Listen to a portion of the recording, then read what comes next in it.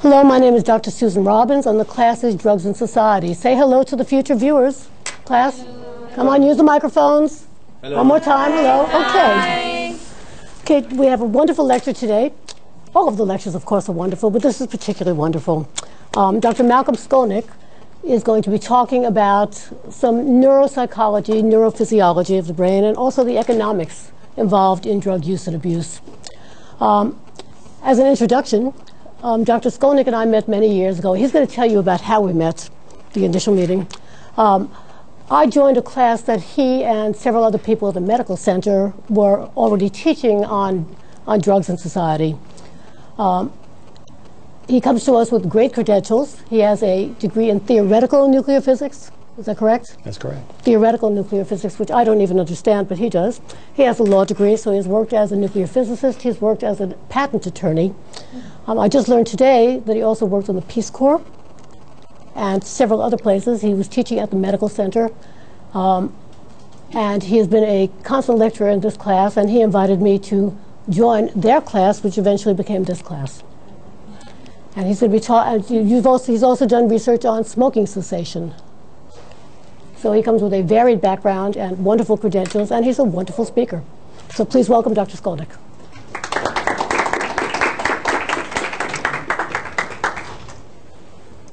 Well, thank you, Dr. Robbins. I appreciate that gracious introduction. I wasn't in the Peace Corps. I did Peace Corps training, which has all of the hard work and none of the rewards, it turns out. This class is probably about 25 years old. We started at the Graduate School for Biomedical Sciences at the Medical Center here. And I think it was the first year that I taught it. I was looking for some guest lecturers. And I heard about a professor in the School of Social Welfare who was very up on treatment and treatment modalities and treatment effectiveness, Dr. Robbins. And so I called her and I asked her if she'd appear as a guest lecturer. And she said, well, sure. I told her where to come, how to get there, no problem. And it was fairly near the beginning of the semester. So I didn't know all the students that well. And we all gathered in a big seminar room, about 20 people, and myself, and I think I had another faculty there with me. And this young lady came in with purple hair, carrying a guitar case, wearing sandals. I thought, oh, it's another student. So I said, please have a chair. And so she did. And I said, we're waiting for our guest lecturer, Dr. Robbins, to appear. And she just smiled. She didn't say anything. And we waited a few minutes. And I said, well, I wonder if I'd better call. And finally she stood up and she said, no, I'm Dr. Robbins. And I thought, oh, okay, what a nice surprise. And the first thing she did was get her guitar out of the case and take it up to the front of the room and sang a song that she said she had written especially for the class. The title of the song being, Just Say No to Nancy Reagan. And it was an enormous hit. And all the successive classes, I never quite managed to get to that level again. So I was very grateful to her. Well, this is a class on who does drugs, what's the consequence, what drugs are used, why do they do it, what happens, how much money is involved, and who gets it, among other things. Also, I guess most of you have your name cards out. This gentleman doesn't, and let's see. Don't see, well, I can't quite see yours. Christina, okay, and everybody else is good. So please interrupt me if you have questions or if you want to make a comment, if you disagree violently with anything that I say, or if you want to add support. That'll always be welcome. The information that's on the slides is intended, one, to convey support for the talk that I do, as well as give you information that you can use to look things up. A lot of the stuff that's here, I pulled right out of Google. And you can do the same thing if you want to look up a particular topic. The keywords that you can get from the titles of the slides or some of the words in the slides will take you right to a number of very useful and very informative kinds of offerings that you can get that way. You have to be a little bit careful. Nobody apparently posts stuff on Google without a fair amount of bias or prejudice or ideology. And I want to try to be as neutral as I can in presenting this without betraying my particular biases. That's not what I'm supposed to do. I'm not supposed to leave you with a particular feeling. I'm sure you all have those. I'd like to try and make this as balanced as possible.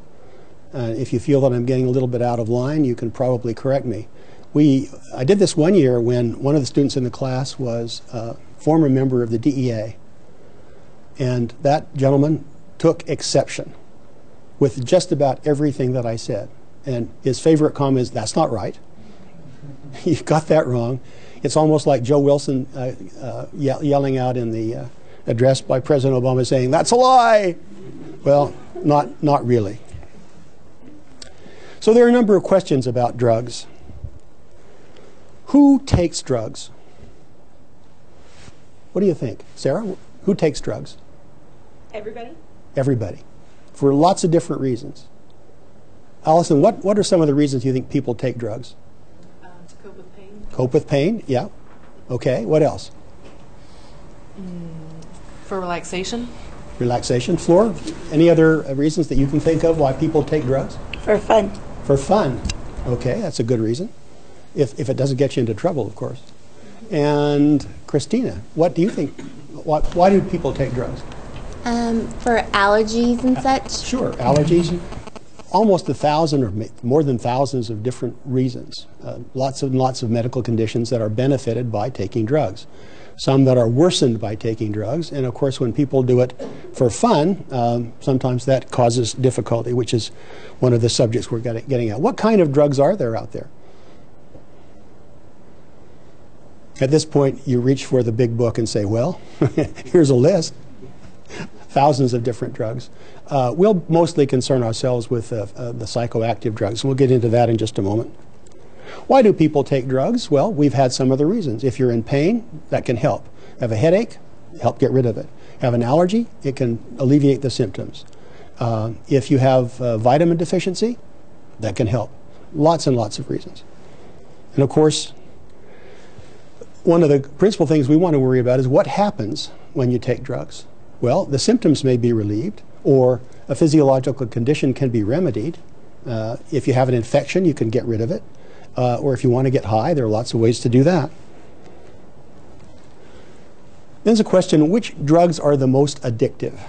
And I'll ask you this again, and we'll go into it in more detail. It may surprise you. Then the question, and this was started even before we got into the room today, a couple of the ladies out in the hall, I think it was it you, Monica, that said, why is marijuana illegal and alcohol not? Good question. We have to talk about that at some length. How many people are killed by drugs? And we'll go into that in some detail. Lastly, what are the consequences of the war on drugs? And there are consequences across the whole spectrum of our society. The political, the social, the economic, the medical, etc. So what are drugs and what do they do? Well, the simple definition of a drug is any chemical substance, whether it's natural or synthetic, which can be used to alter perception, mood, or other psychological states. It also should say physical states, which is sort of the object of the second paragraph. And I'm sure everybody is well aware of that kind of definition. So it's a very, very broad definition. The physician's desk reference is a very useful reference for you. You can get it at pdr.net. It's a compilation of virtually every drug that's made and sold legally, and descriptions of some drugs that are semi-legal in the sense that they only can be used medically. It's put out by the pharmaceutical manufacturers, and basically it's a list of the kinds of warnings that they put into various packages, which I'm sure you've all seen. I was looking for an example of the package insert, that's what they call it, that goes with some drugs. For another class I was teaching on issues that related to the law, and I happened to get a package insert from a birth control pill. And I'd never seen one before, and I started to open it up. And I opened it up, and I opened it up, and I opened it up, and it turned out to be almost 2.5 feet square, with very tiny print. And I started reading it, and it was like reading a law book. What they put on those package inserts is the result of any case that's ever come up that might concern them to try to avoid any liability that you get from using the drug. So drugs don't come to us just as beneficent providers of good feeling. They can have really serious, dangerous, and sometimes lethal side effects. And the manufacturers walk that very narrow line. Unfortunately, the illegal drugs don't come with package inserts. So you don't know what you're getting. You don't know what the side effects might be. You don't even know what the dosage should be because you don't know what's really in it. You know, is it some baby powder as well as the heroin or what? Or the cocaine, I guess. Okay. Another useful source for you is the National Institute for Drug Abuse as part of NIH. And there's the website. Do you all have access to this PowerPoint at some point? So you can all get it. You can refer back to this. I don't need to go in great detail. But here are 4 titles that are particularly useful and pertinent to this class. Drugs, Brains, and Behavior, The Science of Addiction. Very, very well written, very easy to understand, lots of good references. Principles of Drug Addiction Treatment, a research-based guide. That could come in very handy if you get into this field and you have to do stuff. Preventing Drug Abuse Among Children and Adolescents. And they keep that up to date. It's really quite a good compendium. But again, it's quite one-sided. You know, these are people in the government who work for the government, which is the principal conveyor of the war on drugs. So they have to hew a particular line. About every other sentence is a militance against some of the illegal drugs that they are trying to get people not to use. So who takes drugs? Well, everyone, as people said. We're all very accustomed to using pharmacology for a large variety. Aside from drugs we take as medicine, we're going to focus on the psychoactive drugs. So we take them for relief of pain, relief of allergy. Somebody mentioned that. We lower cholesterol with drugs. We get relief of menstrual symptoms. We lower fever. We relieve nausea. We improve nutrition. We stop infection. And the list goes on and on and on. Oh, the last one is to get high. Or sometimes to get low, because not all drugs are stimulants. Some drugs are depressives. I think I skipped one. The psychoactive drugs act in a variety of different ways. Some are just anesthetic. Some are painkillers. Some are psychiatric medications. And there are the recreational drugs, most of our focus. And of course, there are drugs that are used in ritual and spiritual use. 4 different groups: depressants, alcohol, hypnotics, volatile solvents, paint, for instance, which people huff, as I understand it, and nicotine, which can be a depressant. And then there are stimulants. You start off with nicotine, and you ask yourself, or me, how can nicotine be both depressing and a stimulant? Well, it is, and that's because nicotine, a very complicated drug, acts in various portions of the brain in different ways. A light dose of nicotine binds to a certain set of receptors. We'll talk about that in great detail. And a heavier dose tends to bind to those receptors and others. So the first effect that people get when they smoke is a stimulative effect, and then a depressive effect. And people use nicotine in a variety of ways. They use it to cope with stress. They use it to cope with excitement. They use it to cope with depression. They use it as a sort of time-filling mechanism. You don't know what to do with your hands, so you light a cigarette. And of course, you get the benefit from the nicotine. Unfortunately, while nicotine may have some good results, it comes with thousands of different other chemicals in the smoke that are very, very injurious. In fact, they're lethal. They cause lots of different kinds of cancer and irritation, and they lead to a number of serious illnesses and death. The last groups are opioids, morphine, heroin, etc., and the derivatives, and of course the hallucinogens, PCP, LSD, and those. And the kinds of feelings that come with these drugs are, for some people, a moral issue. It's wrong to take those kinds of drugs. Now, you're thinking, what about alcohol? I can see you thinking that. Well, alcohol has some of the same effects. It's a depressive effect, and it affects the brain in very peculiar ways. It's also a serious medical problem. Alcohol wrecks your liver. among other things. People die from cirrhosis and lots of other diseases that alcohol induces. But we don't see people making alcohol as much a moral issue as they used to. Of course, at one point we did, and I'll talk about that.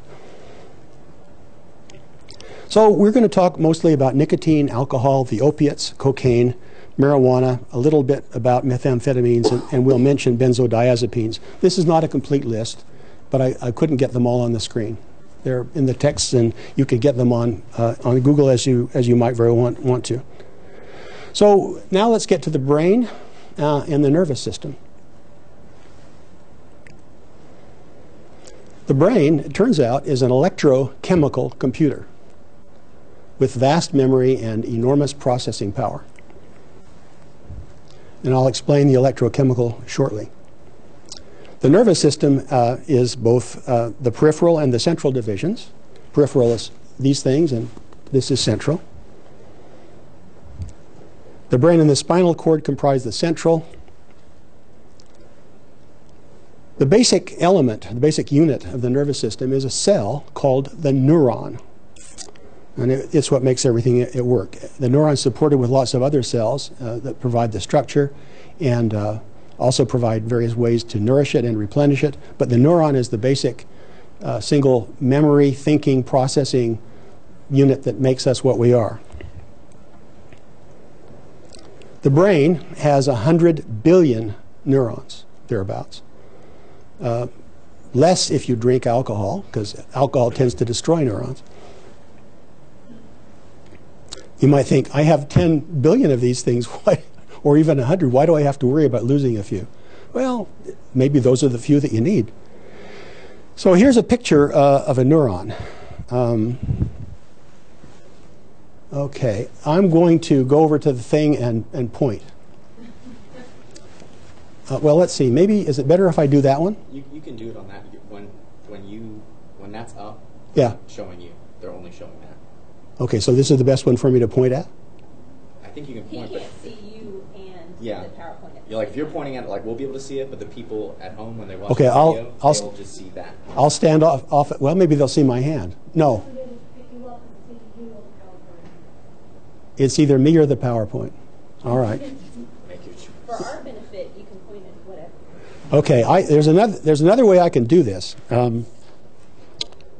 There's another way I can do this. It's not as elegant, but this is the dendrite right here. And that's the element that receives signals from other neurons. Here's the cell body where the working elements are contained. This thing is the axon. And that's what conveys the electrical signal started by the neuron's activity to another neuron. The myelin sheath is important because it helps propagate the electrical signal. And here is the axon terminal, or a lot of axon terminals, where neurotransmitters are emitted to be conveyed to another neuron. Let me go back to, where is it? This. Okay. So I said the brain has 100 billion neurons, give or take a few. And each neuron can have from 10 to 1,000 connections with other neurons. So if you want to think about the connectivity paths, there can be trillions of them. And it's that complexity that gives us the ability to write music and poetry and appreciate a sunset and write love notes to our dear ones and think of more and better ways to kill each other. That's what makes us smart. It's what makes us perceptive. It's what makes us have moods. And it what leads to us taking drugs occasionally to change those moods. If our brains are abnormal in the sense that some of the cells are mutated or we don't have the right chemical balance, we can suffer terribly. We can have awful depression. We can have what used to be called manic depression or bipolar disorder. We can be schizophrenic. And it all depends on the brain's electrochemistry.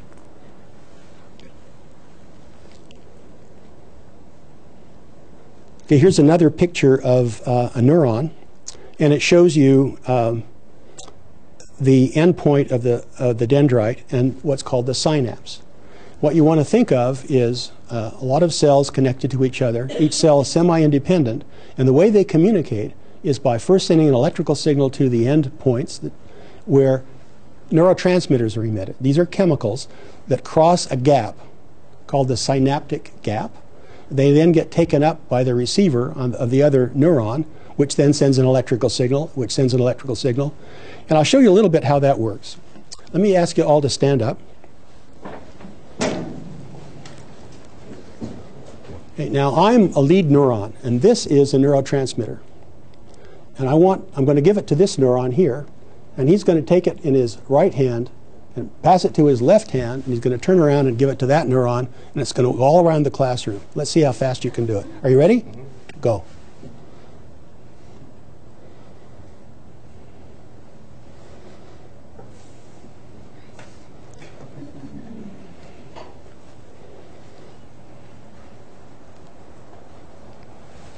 Okay, what happened is you just remembered, having looked at the list, that you have to go to the grocery store and get milk.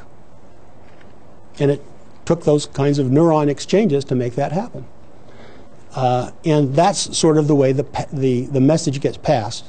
Another way you could think about this, you can sit down now if you would. Thanks very much. Appreciate your humoring me. Is you can think of a line of dominoes, stacked up, stood up, and the first one goes down and they knock each other down.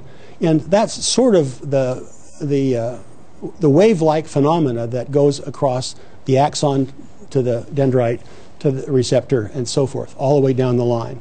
And of course, the fact that we have trillions of these things interacting, to remember and to think and to perceive and to feel is what makes us, again, what we are. Here's an actual picture of a couple of lit up neurons next to each other. And you see the body, the soma, you see the axon with the connection from one to the other, the dendrite and the terminal where the action takes place, and those are neurons prepared to interact. Here's a bigger picture of the end of the axon, the synaptic vesicles that hold the neurotransmitters, and there are lots and lots of neurotransmitters. We're going to talk about 6 or 7 of them, but there are probably thousands that we don't know about yet. In the last 10 or 15 years, we found out more about the brain, especially the way it works this way, than we did in the previous 200. We're still learning. We're just at the very beginning. So here's the electrical phenomena coming down to the end, causing the neurotransmitters to be emitted. They go across the synaptic cleft or the gap. They get taken up by receptors on the other end, which are specially designed. These are proteins. Here's a protein that's a neurotransmitter. Here's a protein that's a receptor. And they come together. They're designed to match perfectly. And when the proteins get together, they reconform. They cause a signal to go inside, cause another electrical signal to go down the neuron's axon, and on and on and on. So think of it as the presynaptic neuron. He was the presynaptic neuron, or I was. And that's the message sender. The postsynaptic is the receiver. And that's the way the message gets carried. Any questions about that? No? Okay. Here's another picture showing a little bit more detail. Again, the working mechanism is at the synapse, and the emission of the neurotransmitters is what makes it all work. And here's a little bit more of an explanation. As the nerve cell stimulated, it makes this graded potential, which is a wave-like electrical phenomena going down the axon. The change in the membrane potential on the axon is what causes the axon to act the way it does. And you can think of the electrical dominoes falling, if you like. And when it gets to the terminal, it releases the neurotransmitter that traverse the synaptic cleft. Here are again 2 neurons in proximity, and you can see the little blue circles are the point where the dendrite meets the receiver. A little bit more detail. One of the important parts of the way this works is neurotransmitter recycling. The brain's pretty efficient. Once a neurotransmitter has been used, Eventually, the receptor releases it, and there's another protein called a transporter that takes the neurotransmitter back and puts it back in the vesicle. And that's very important because if that process is interrupted, you can have an excess of neurotransmitters roaming around, but they don't do very much. Or sometimes you can have a deficiency. Another part of this is the biosynthesis of neurotransmitters. The brain makes these. It makes as much as it needs, or as much as it thinks it needs.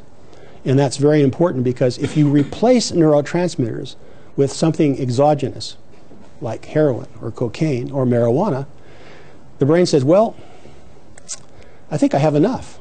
I don't need to make any because I've done my chemical tests and I have plenty of stuff out there. I don't need to go through biosynthesis, so it shuts down. And then those neurotransmitters, which are exogenous, go away. They get metabolized. And the brain says, well, where are those guys? I need them. I better get some more. And the biosynthesis is sort of shut down, so it says, what I'll do is I'll take in more exogenous drugs because I'm not making enough. And it's making me feel rotten. You know, it's making my nose run, it's making my bones ache, it's making my intestines behave really poorly. I'm cold and clammy and I feel horrible and my mood is rotten. I better take some more drugs. And you do. That's one of the reasons that addiction is so potent. You know, you've essentially turned off or wrecked sometimes the brain's mechanism for maintaining homeostasis in the neurotransmitters. The transporter mechanism is interfered with and the synthesis mechanism is interfered with. And that's sometimes very hard to reverse. One of the things we'll talk about like the next time I'm here is some methods for actually reversing that. And it can be done, and we're making a lot of progress, we think, in doing that.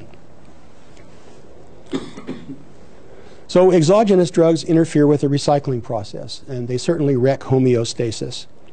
For instance, cocaine blockades the dopamine transporter, and it produces the drug's euphoric effects, which lasts for a while.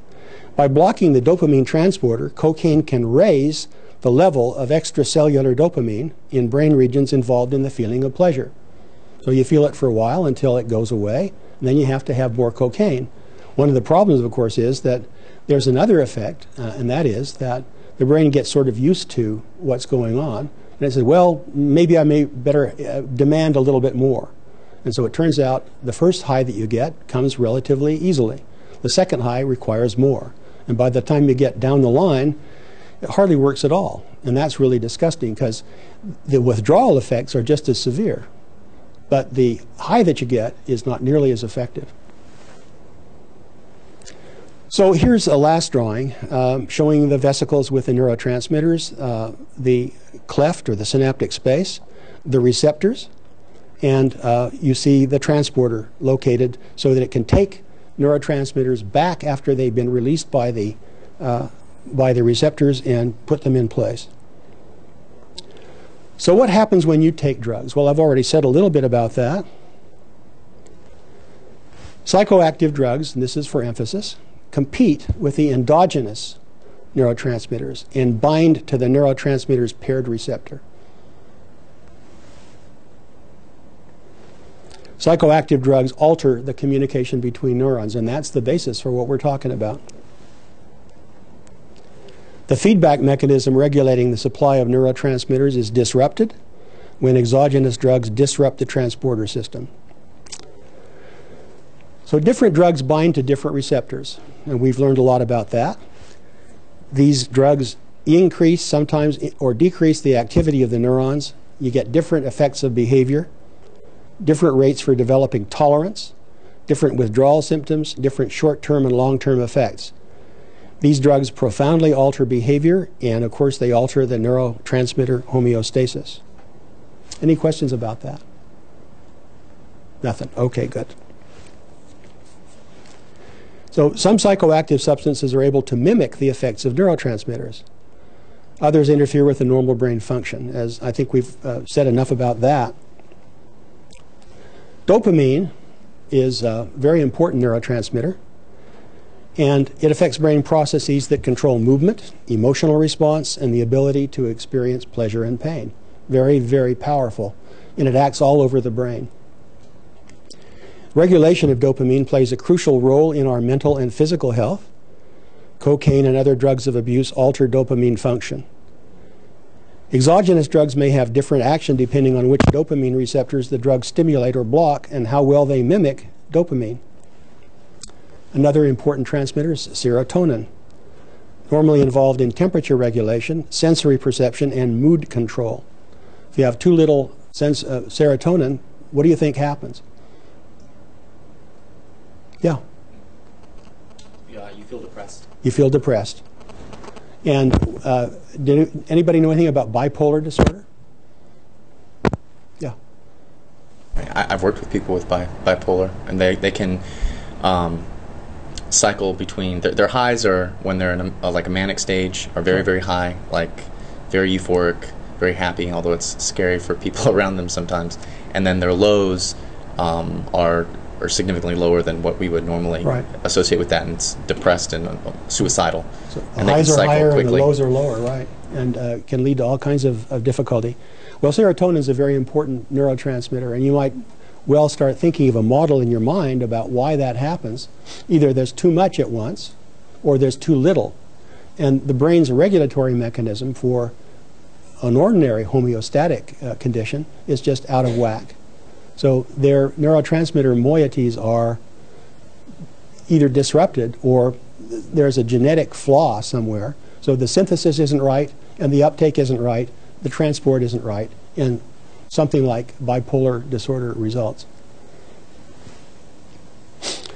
Norepinephrine and also epinephrine, which is its twin, is a neurotransmitter that doubles part-time as a hormone. It's emitted both in the brain and from the adrenal cortex. Everybody knows what happens when you get scared or you're terribly excited. You get a rush of adrenaline that makes you stronger, able to leap higher and faster. If you're an Olympian, it's particularly important.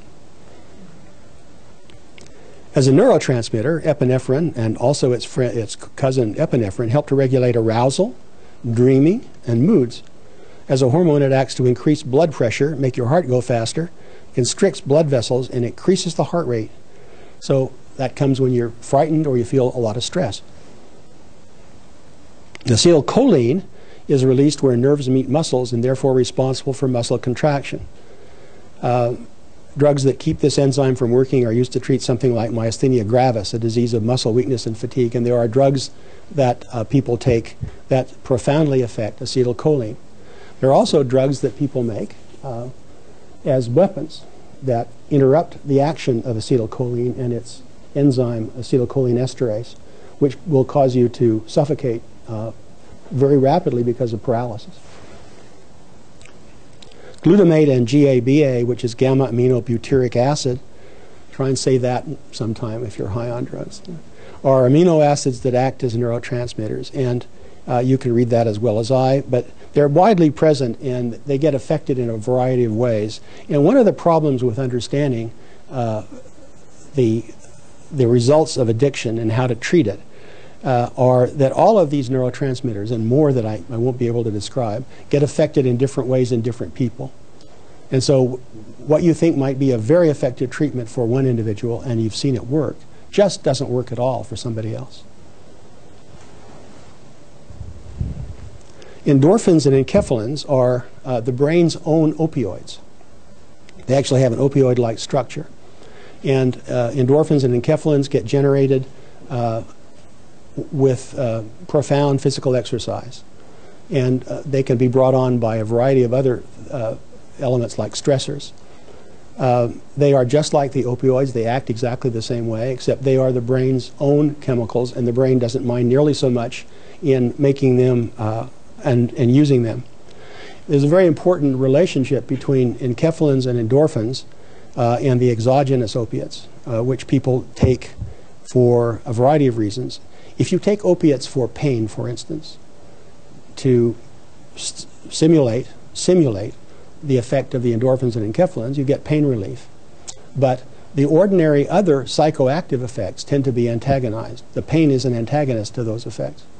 If you take opiates to get high or to alter your mood or for fun or recreation, and pain is not there, that's when the addiction comes. And that's That's a problem when people want to treat pain, especially severe pain, chronic pain, because if you use an opiate like morphine or even heroin, which is a wonderful drug for pain, it turns out, society now tends to militate against that. And I have a few anecdotes that I'll tell you about as we go further on. So ACTH, a very important hormone, also affected by things like alcohol profoundly. ACTH is the hormone that wakes you up in the morning. It's the hormone, when its levels decrease, that lets you go to sleep. If your sleep cycle is interrupted, ACTH is probably heavily involved. And that's why alcoholics have such a very difficult time with insomnia sometimes. So here's just a partial list of the psychoactive drugs and the neurotransmitters that they affect. And you can take a look at this when you look at the PowerPoint later on. So which drugs are the most addictive? Well, what affects addiction? What's the drug, who's using it, and then you have to look at age, economic background, education, living environment, family strength, abuse factors. What are abuse factors? What do I mean when I say abuse factors? Sarah, what do you think an abuse factor is? I guess maybe like when they're using, why they're using, how often they're using. Yeah, and what causes them to use. Mm-hmm. If you get some really bad news and you want to be pepped up, you want to be encouraged, maybe you want to take a drug. If you're scared, maybe you want to take a drug. If you're hopeless, can't get a job, don't have any money, don't have any prospects, feel good for a little bit, take a drug. Sorry that you came in late. Glad to have you here. Do you have a name tag? Good. Okay, because I'll be back. We were talking before class. Monica, do you want to reflect that conversation? You said when you're driving around through poor neighborhoods, you saw a lot of bars. What else was Yeah, sure. I was just thinking about sometimes when I'm driving around the city and I see myself in a low-income neighborhood, I see a lot of corner stores and bars, within the neighborhood. Mm-hmm. But then when I drive around a nice, I guess wealthy area like the River Oaks, I hardly see that. So when I'm driving around the low-income neighborhoods, I do tend to see more people drinking alcohol and on the streets, smoking, and that sort of thing, compared to when I'm driving around in a nice neighborhood. So I was just thinking about how maybe economics does play a major role in people or a certain group of people using drugs. What do you think that is? Yeah, Matt? Well, I don't necessarily disagree with you. I think that's true, although I think as you go up the SES ladder, what you see is they're still going to bars, but they're downtown, and they don't have to be around their homes because they're able to travel to go get their pleasure. And I think the other thing that I would point out, and I don't know if there's any data on this, but my assumption is, let's say that there's more illegal drug use, maybe more alcohol consumption on the lower SES level, but I suspect that that's probably balanced out as you go up with the use of legal drugs that are prescribed by their doctors. Yeah. Which then had me thinking when I'm having sessions with teenagers, if I'm having a session with one teenager who is taking bars, which is Xanax, compared to tomorrow I'm speaking with a student who is smoking marijuana. Now, after joining this class, I'm starting to think like, okay, one is not higher than the other. They're both wrong. Even though Xanax is prescription, the student is still taking it and is harming her body. So compared to marijuana, they're both pretty much bad. They are bad. So, but society makes it seem like, oh, marijuana is illegal, so therefore it's worse to take. Well, actually, use of Xanax without a prescription is illegal too. So I'm not sure that one illegality outweighs the other, but I think you hit on a basic question, which is poverty a greater inducer of drug taking than affluence? And you can make both sides of the argument. There's more hopelessness in poverty. There's more despair in poverty. There's more pain in poverty. There may be more difficulty with families in poverty. But more affluent people have just as many stresses, come from different directions perhaps, and they may take a different kind of drug. Poor neighborhoods tend to use a lot of crack cocaine. Affluent neighborhoods tend to use powdered cocaine. And we'll say a little bit more about that later in terms of the kind of penalties that come with each and the sentences that come with those penalties. But there are a lot of inductors to drug use.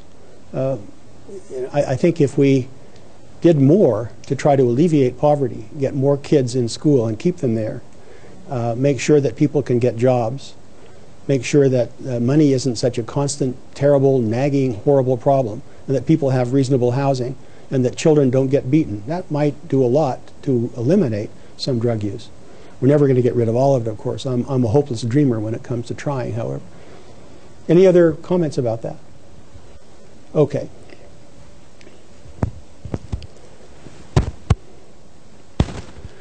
There are a lot of criteria that determine the strength of addiction. Withdrawal is probably the leading one. The severity of withdrawal symptoms that are produced by stopping the use of the drug are a leading indicator of how strong the addiction is. If the withdrawal is really severe, if people are really sick, you can be sure that the addiction is very strong. Reinforcement. How much reinforcement do people get from the drug? And I mentioned the reinforcement tends to be decreasing with a drug like cocaine, but people nonetheless keep taking it. Why? Because they remember that first high. Unforgettable. I don't know if any of you ever talked to a drug user, a serious drug user, about how they feel and why they do it. And you get two different answers. I do it because it makes me feel better, and then it makes me feel worse. And I'm glad the better comes first. Tolerance. People get tolerant to drugs. Opiates are a pretty good example. The first time you take an opiate for pain, it's great. The third or the fourth time, it's a little bit less, and by the time you get to the bottom of the bottle, with Vicodin or Percodan or whatever it is, it doesn't work so well. You have to take a double dose. The pain's still there, but the tolerance is getting in the way. And of course, there's dependence. And dependence is how difficult it is to get away from the drug. I've had a lot of experience with people who smoke cigarettes and are dependent on nicotine. Remember, I had one lady who was a subject in a clinical trial who told us that she would have 100 cigarettes a day. There would be times when she had a cigarette going in every room in the house. She'd go between the kitchen and the telephone, and there'd be a cigarette in each place. And we did our best to get her decommissioned or to help her break her habit, and she did. And then she went on a cruise and was in a bunch of people who were smoking and went right back on it. She said when she came back to talk to us, I just couldn't help it. It's so strong. And if you've ever talked to anybody who's tried to stop smoking cigarettes, I think you'll get pretty much the same story. And it's not just what's going on in the receptors, but it's the whole mood and coping phenomena. The last one is intoxication. How much intoxication do people get with drugs? And that's very, very different for different people. Alcohol's a pretty good example as a standard. All of you know about the fact that you should not drive after you have had a drink or two of alcohol. Do you know what the legal limit for alcohol is in the state of Texas? What? 0.08. 0.08 what? I don't know. 0.08. It's called 0.08 milligrams percent. And that means 8 milligrams are every 100 cc's of blood. So here I stand at 214 pounds with a pretty big liver. And if I drink a cocktail or two, I can metabolize it pretty fast. If I don't know who's the smallest young lady in here, all of them petite, of course. If any one of them drinks and they aren't as big as I am body mass, they might get intoxicated far more with the same amount of alcohol. It also turns out that I can hold my liquor pretty well. At least I used to be able to when I was drinking. And I could probably function pretty well at 0.08 or maybe even 0.1. There are other people who can't function at all, even with 0.02. And there's really no good way to quantify that. So the law takes sort of a fuzzy middle, 0.08. It used to be 0.1 in Texas. There are states where they're trying to lower it, and there are places in the world where you can't have any alcohol in your blood without getting penalized. Some of the Scandinavian countries, if you're caught and you have any alcohol at all, they take away your car and they can put you in jail. And that's true for all the other drugs. Many drugs incapacitate you. If you take some antihistamines, depending on your physiology, you can be so drowsy you can't function and drive a car. And in fact, you'll see the package insert that says, don't drive a car or operate heavy machinery when you take this drug.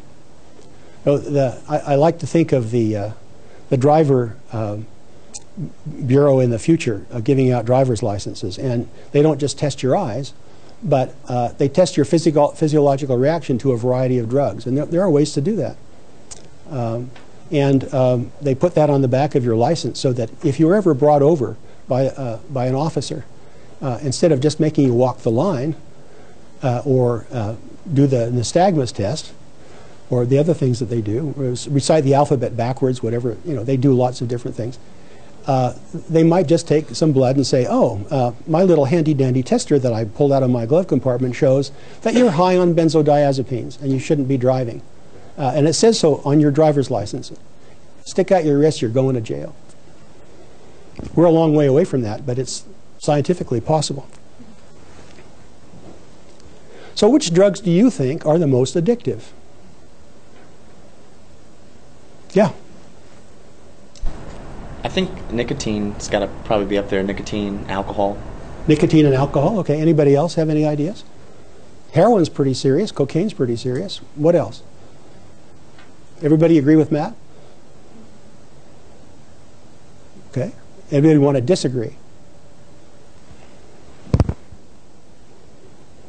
Here are some addictive rankings that were generated by two leading lights in the field, Henningfield and Benowitz. One is at NIDA, National Institute for Drug Abuse. The other is a university professor.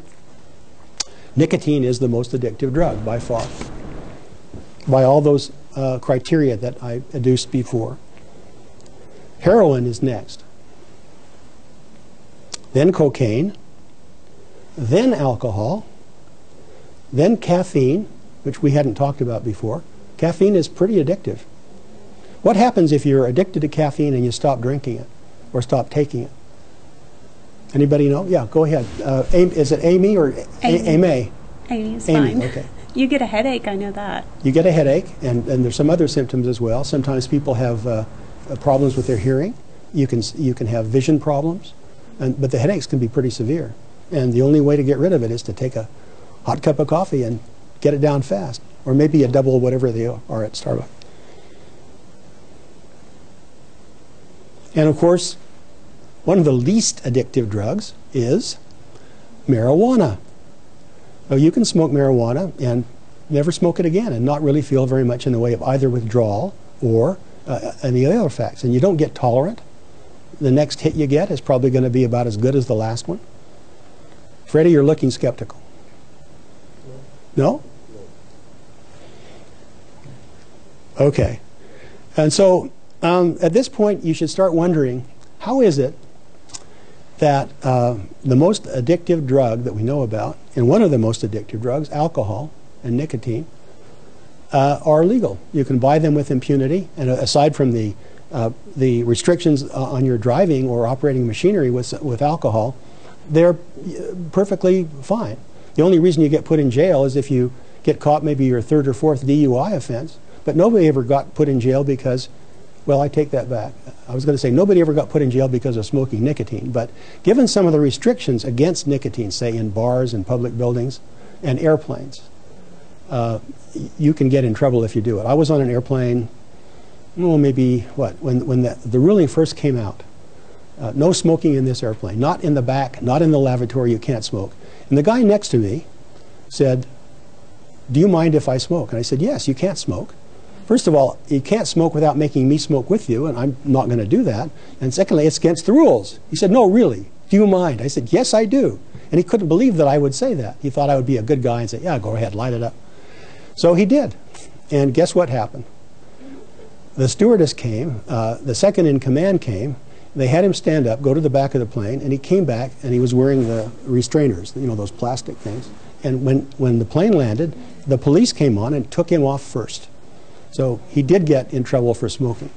But the compulsion was so strong that despite the fact that he knew that it was, one, prohibited, and two, wrong, he did it anyway.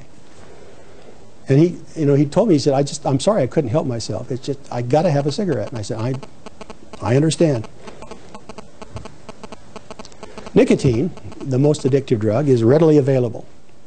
And there's really no legal penalty for smoking. There are a lot of restrictions. Nobody in this class is smoking. But 20 years ago, somebody might be. Maybe not in a classroom, but probably in a seminar room. But in the university now, you can't smoke in any building. There are some places you can't smoke outside as well. And that's true of a lot of, virtually every public building. We have changed our behavior with regard to smoking cigarettes and other tobacco fairly profoundly. People still smoke, and it still kills a lot of people, but I think we're getting away from it. That's very, very different in the United States than some of the rest of the world. The 1.2 billion people in China have about a 33, maybe 34% smoking rate, far higher than the United States. Nicotine has an extremely rapid route to the brain. Within 10 seconds after inhaling the smoke from a cigarette, the nicotine's in your blood and on the way to your brain, and it zaps right across the blood-brain barrier and starts filling up the receptors, which is why people feel so much better after they start puffing. Nicotine acts on several different receptors. I said the first few receptors that get taken up are the ones that cause a stimulant effect, and then it's depressive, calms you down. Light doses stimulate, larger doses depress.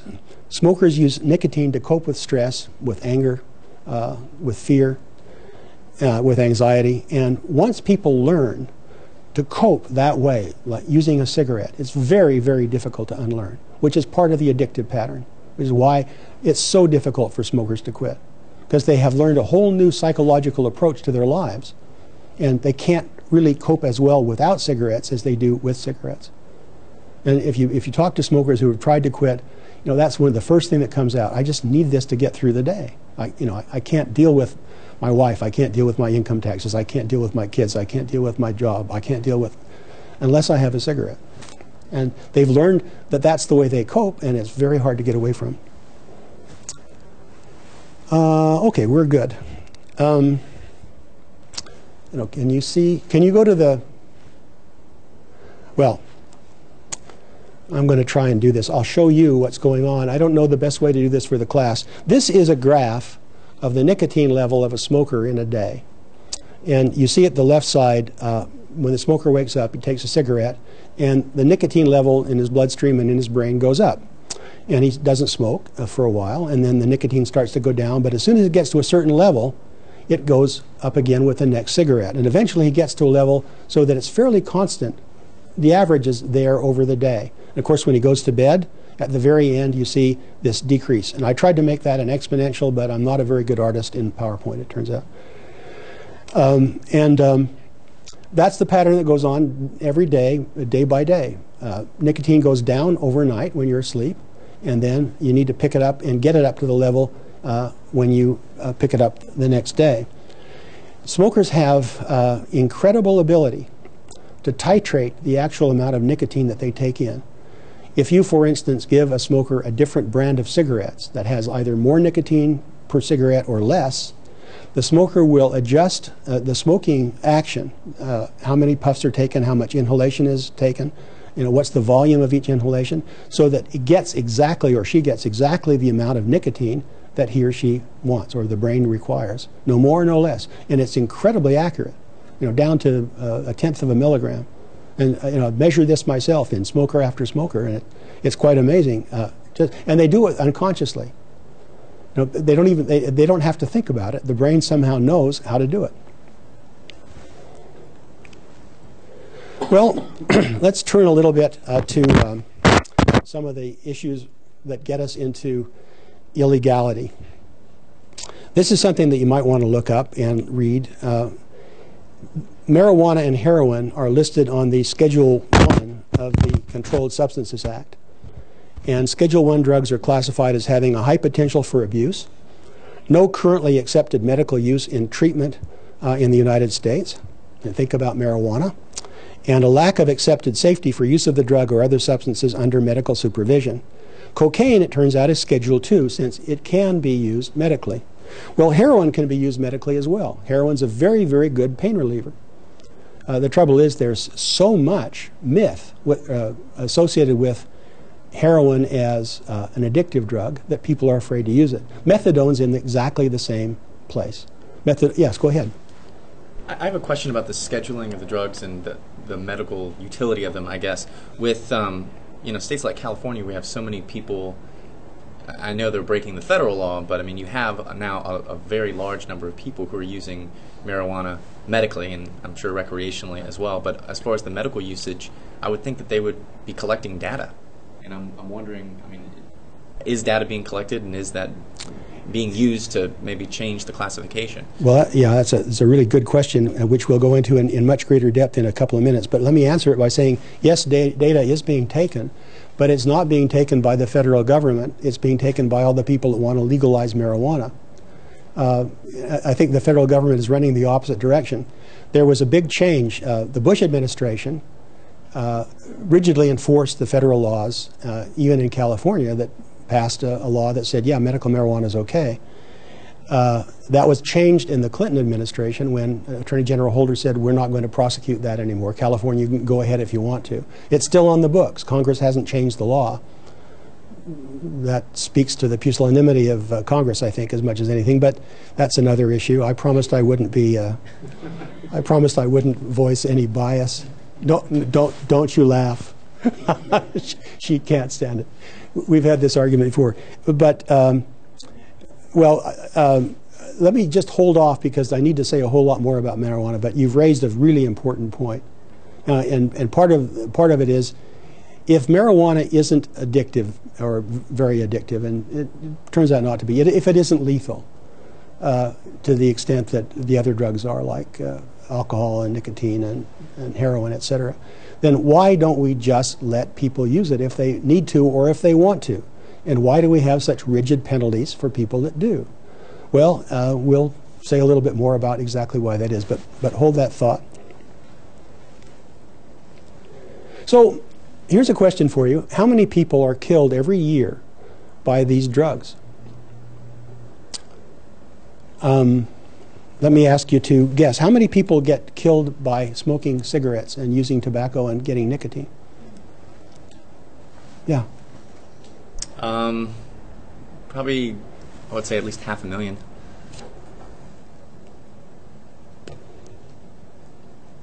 Can you switch to the tablet? Yep. Okay. Okay, Matt, the guess is 500,000. Anybody else have a guess for nicotine and the carcinogens that go with it? Hey, Sarah, you have a wild-eyed guess? I don't know. I'd say I think it's probably closer to 1 million. You think about 1 million. Okay. Allison, what do you think? I was going to say 2 million. You're going to say 2 million. This is like the Price is Right. Allison, come on down. Okay. Christina, what do you think? I say a little less than 1 million. Less than 1 million. Mm-hmm. So 999,900. Maybe like 675. 675. Okay.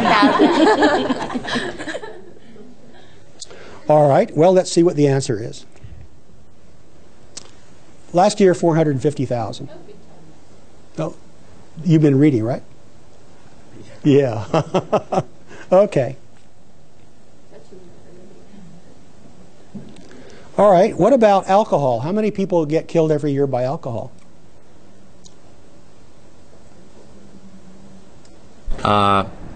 50,000. Okay.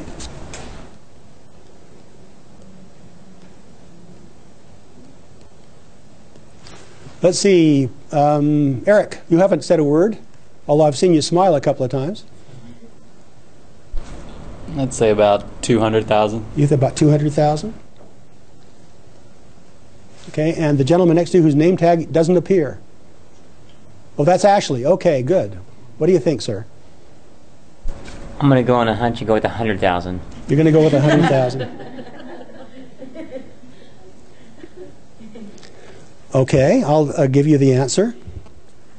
It's about 100,000, and that includes the 10 or 12,000 people that are killed because of drunk drivers.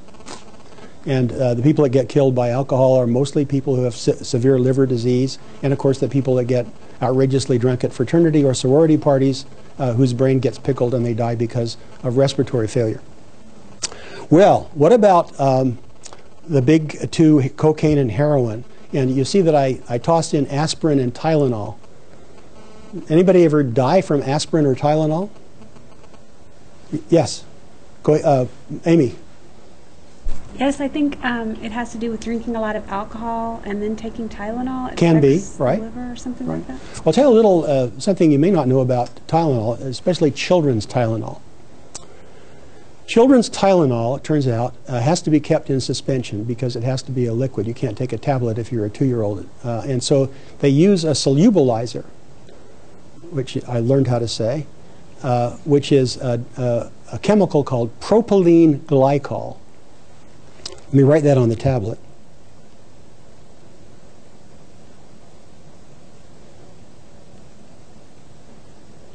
It's a form of alcohol. And if any of you ever put antifreeze in your car, that's what you've been putting in. It's propylene glycol. It's a great antifreeze product. The EPA has very strong rules against the disposal of propylene glycol. You can't spill it on the ground. It has to go to special places. But it turns out it keeps drugs in suspension like the acetaminophen that you find in Tylenol. And so they put it in children's Tylenol. And last year there were a number of children that died because of poisoning from the propylene glycol. Now, the FDA won't recognize propylene glycol as an alcohol. If you look at their definition of alcohol, it's only ethanol. And why is that? Because propylene glycol is a really big business. Okay. And it's protected by lobbyists and a fair amount of money. And I expect now with Citizens United decision by the Supreme Court and corporate money flowing into the politics, it's going to be even better protected. So cocaine kills about 2,200 people. About 2,000 people die of heroin overdose. Another couple of thousand die because of aspirin and or Tylenol. How many people die because of marijuana? Come on, here you go. Let's see, I haven't called on Ruth. None? And how about Claudia? Say 1,000. 10,000. 1,000. 1,000. Okay. Anybody else? Charlene, you haven't said a word. What do you think? I'd probably say less than 100, maybe due to driving accidents, possibly driving under the influence. Less than 100. Well, it turns out there haven't been any recorded deaths due to marijuana. It didn't kill anybody.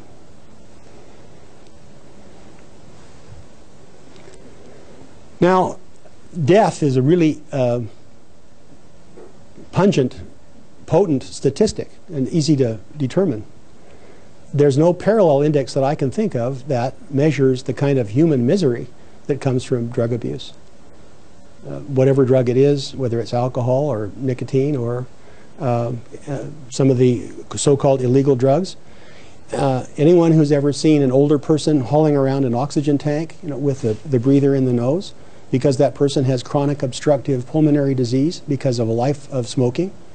Anyone who's ever known a relative or a friend or even a stranger that's died of lung cancer, lip cancer, throat cancer, liver cancer, kidney cancer, renal, whatever it is, that was induced by smoking, knows how painful that can be. And we don't have a short term for the kind of misery. We ought to. I think if people knew more about that, they'd think a little bit more carefully about using drugs.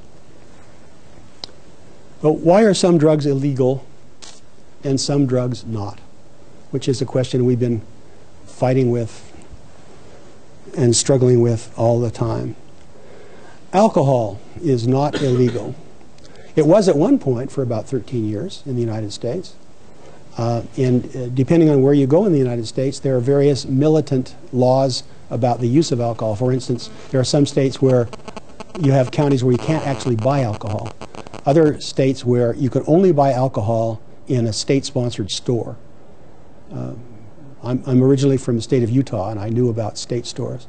And that even went for beer, which if you're a college student is a little bit of a cramp. And there are other states where it's pretty wide open. You can walk into a bar and get as much alcohol as you can hold. And of course that's a bit of a problem, because if you leave the bar and you're drunk and you get into trouble or you kill somebody, we now have cases on the books where the bar is equally liable as you. So alcohol has a 10,000-year history, maybe more. We've been drinking alcohol for at least that long. And it has a spiritual value for many religions. If you're a Roman Catholic, alcohol is part of the ritual.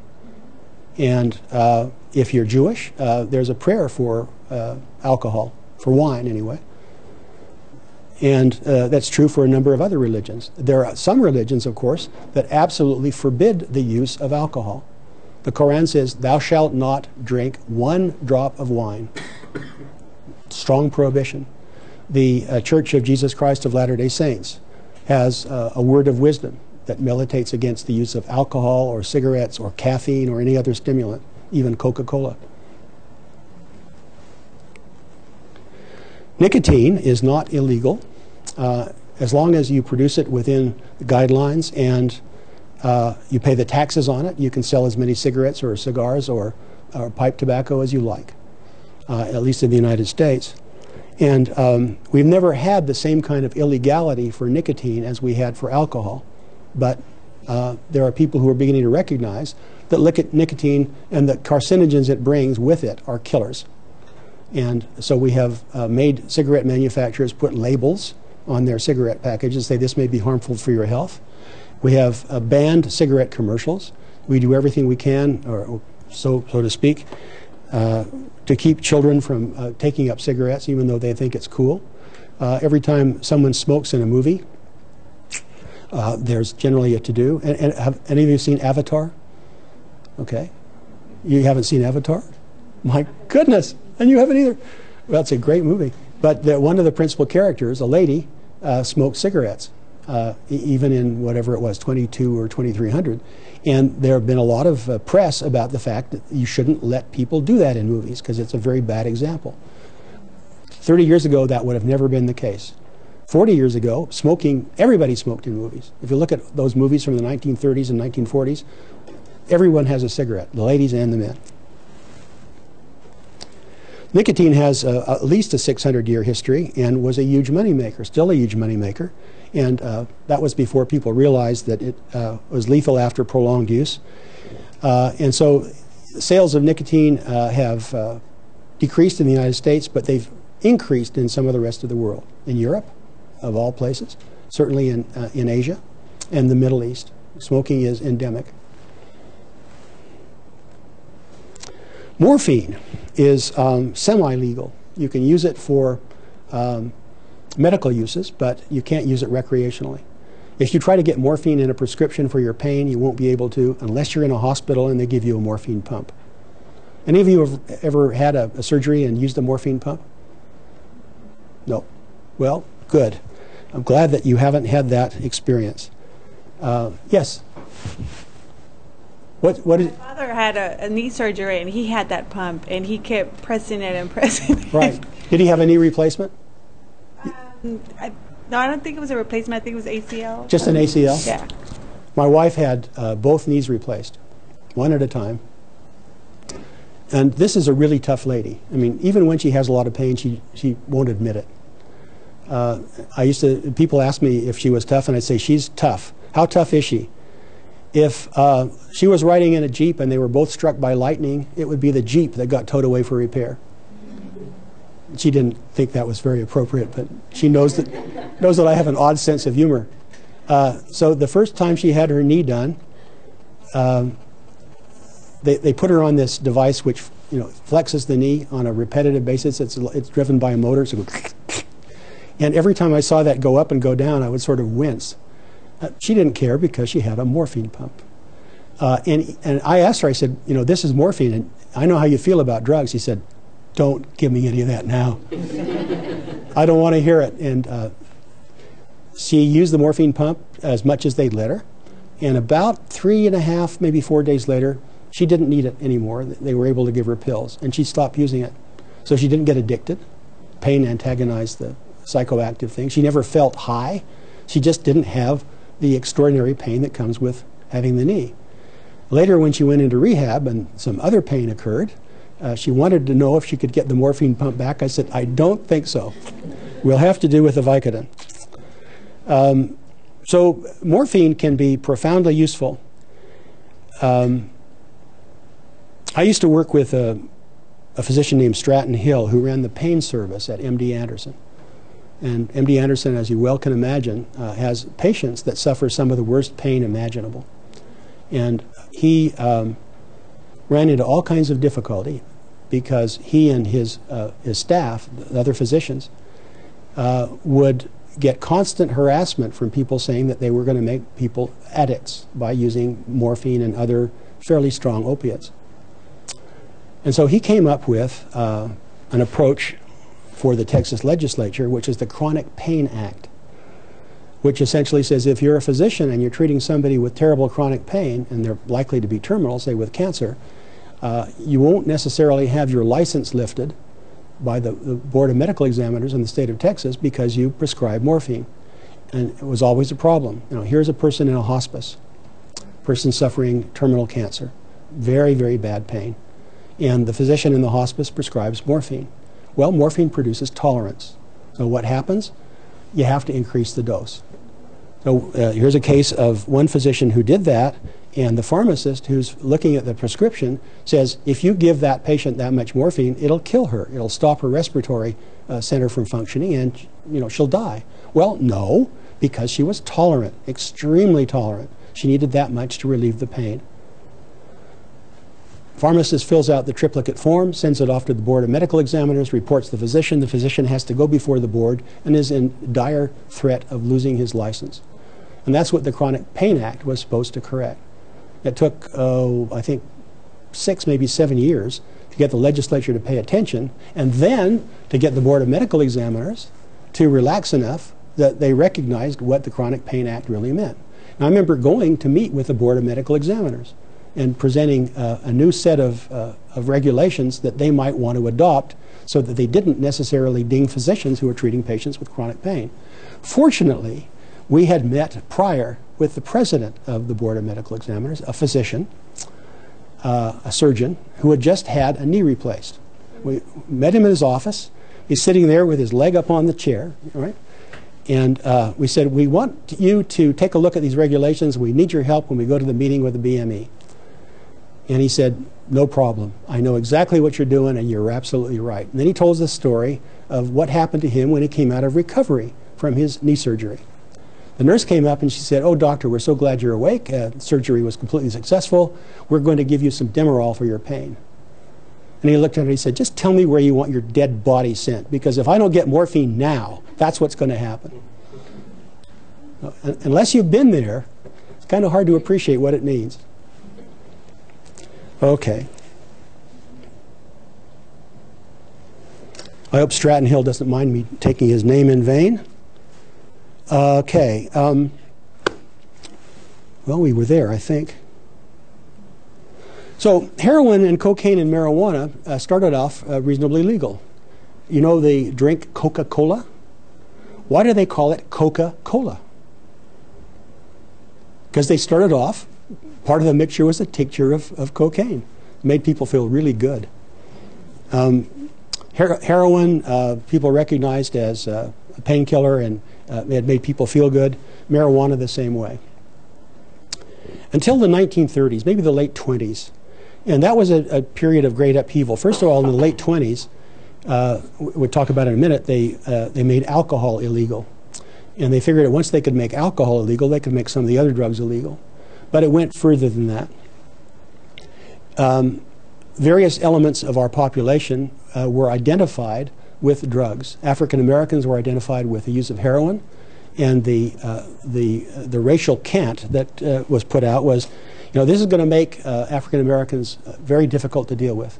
They'll become crazy, and they'll become lawless, and they'll steal our children and rape our women. And that's sort of the rhetoric that was put out. Marijuana was associated with then Mexican Americans or other Latinos, and the same kind of racial nonsense was propagated. This makes them crazy. You can't deal with them. We're going to have to make it illegal. And there was a particular man named Harry Anslinger who was, I guess, the 30s equivalent of maybe an evangelical. He took this up as a moral crusade, and he did everything he could to get state and federal legislatures to pass legislation against heroin and marijuana. He was first successful against marijuana. Along with heroin and cocaine and marijuana that were made illegal, there are a lot of other drugs like the methamphetamines, which are sort of a more current craze, LSD, which is associated with the hippies and the 60s and the wildlife there, and Woodstock and all that, and a lot of other designer drugs. And people figured, since heroin and cocaine and marijuana are illegal, we better make these other things illegal too, because they cause some of the same effects. And we can't have kids getting hooked on drugs. That's terrible. Never mind the fact that a lot of the people who are making the laws were themselves drug users, as we well know. Of course, it turned out to be politically opportunistic for people like politicians to say, I'm against drugs. I'm for the family. I don't want our kids getting hooked. I don't want these criminals bringing drugs into our cities and our homes. That's terrible. We got to vote against it. Vote for me and I'll make sure that happens. Easy to say. So, the history of marijuana and heroin in particular, and the criminalization that associated with them and that caused them to go where they are, starts with racism and fear-mongering, but mostly it's protection of corporate profits. And what are the corporations that are involved? Well, it's the people that are making the drugs and selling them. Turns out that if you can make drugs illegal, you boost the market price profoundly. Why? Because there's a lot of risk once drugs are illegal. It's risky to grow them, it's risky to refine them, it's risky to distribute them, it's risky to sell them, and it's risky to use them. And that makes the price very high. It doesn't lessen the demand when you make it illegal. In fact, it might make it even more attractive. People think it's cool to smoke pot or use smack or whatever else they do. At least some people do. And the demand is still there. We have a lot of yellow journalism involved. Yes, what? Oh, is it time? Okay, so we are supposed to take a 15-minute break, and when we come back, we'll finish up with a little bit of marijuana's legal history and then get on to the lessons we never learned from Prohibition. Thank you very much.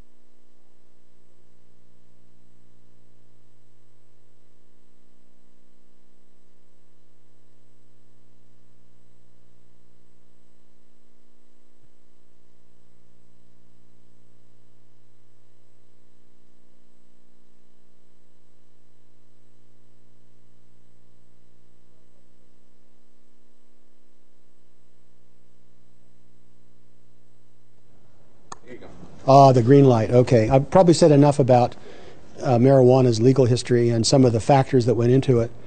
But the thing that struck me, it continues to strike me as I read about this and reread about it and think about how to talk about it, is that there's virtually no element in this of the medical, pharmacological substance that marijuana presents. It's a moral issue, a legal issue, it's a family issue, it's a religious issue. Go ahead.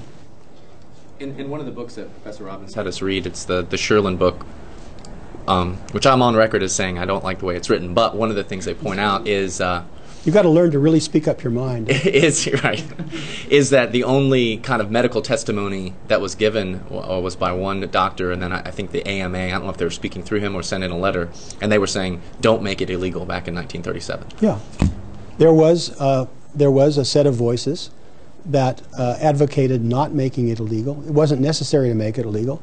And the motivations came from a variety of backgrounds. There were some people that hated the racism. You know, it's wrong to label a particular group of people with this drug. One, it's not true. A very small percentage of those people or anybody else is using this drug. The labels are wrong. We don't like it because of that. Another group said this can be helpful medically. And even then it was known that it could alleviate some medical conditions. And a variety of other reasons, but they didn't take. They weren't adhered to. They weren't heard. They weren't absorbed, and they certainly weren't believed. So we've talked about some of the consequences of drug use: relief of pain, allergy, lowering cholesterol, etc. Drugs can also kill you, not just the illegal drugs, but legal drugs as well. Legal drugs get abused probably just about as much.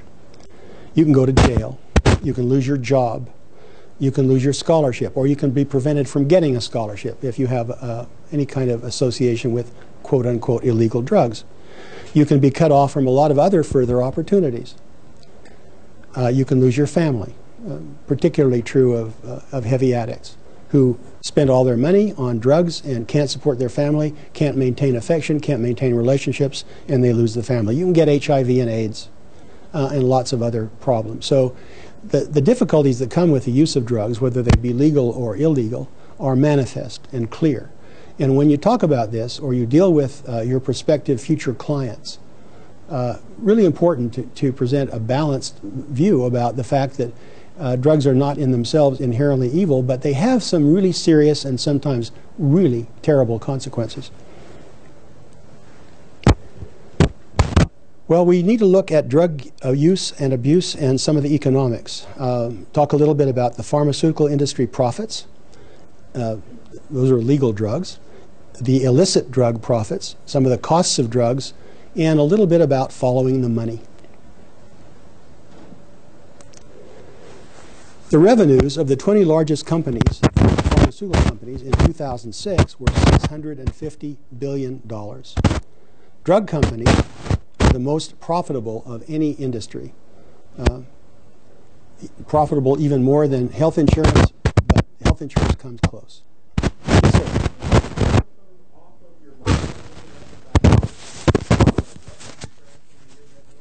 I can't. You want it higher? Like this? Okay. Should I speak at a lower tone?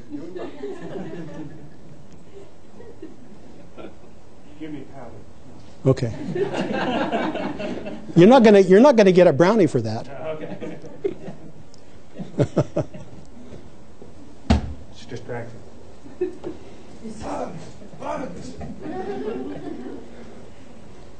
That's a Louisiana mosquito. It's that big. The net profit in the pharmaceutical industry in the Big 20 was 17% of revenue. A lot of other industries are very happy when they get 3 and 4%. And I don't know if you know very much about the way drugs are created and approved and then sold. I was a CEO for a biopharmaceutical company for about 10 years trying to make some new drugs and got heavily involved in the production and the regulatory phenomena associated with drugs. I learned that the large pharmaceutical houses are really much more like banks than they are scientific development agencies. They try thousands of different drugs, and they find some that have an effect, maybe a very small effect, but it's enough that they'll put it into a clinical trial and test it on thousands of patients and then put it out. Now, sometimes the drug really works very well, like the statin drugs that help lower blood pressure. Sometimes it doesn't work very well, but they put it out anyway because it meets a particular cachet for the market. There are people that have the disease and they want anything that will help.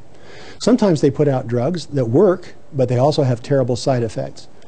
Everyone remember the COX-2 inhibitors? Vioxx, for instance? Okay. Well, Vioxx, it turns out, has serious side effects that are far worse than the alleviation that it brings you for your pain or other issues. And Merck knew about that, and it dissembled. It hid the data, and it tried to keep it secret. And when it finally came out, there was a multi-million-dollar settlement with the people who died because they took Vioxx. And that's, unfortunately, a fairly prevalent practice. These are corporations. They have shareholders. They look at the bottom line on a weekly and quarterly basis.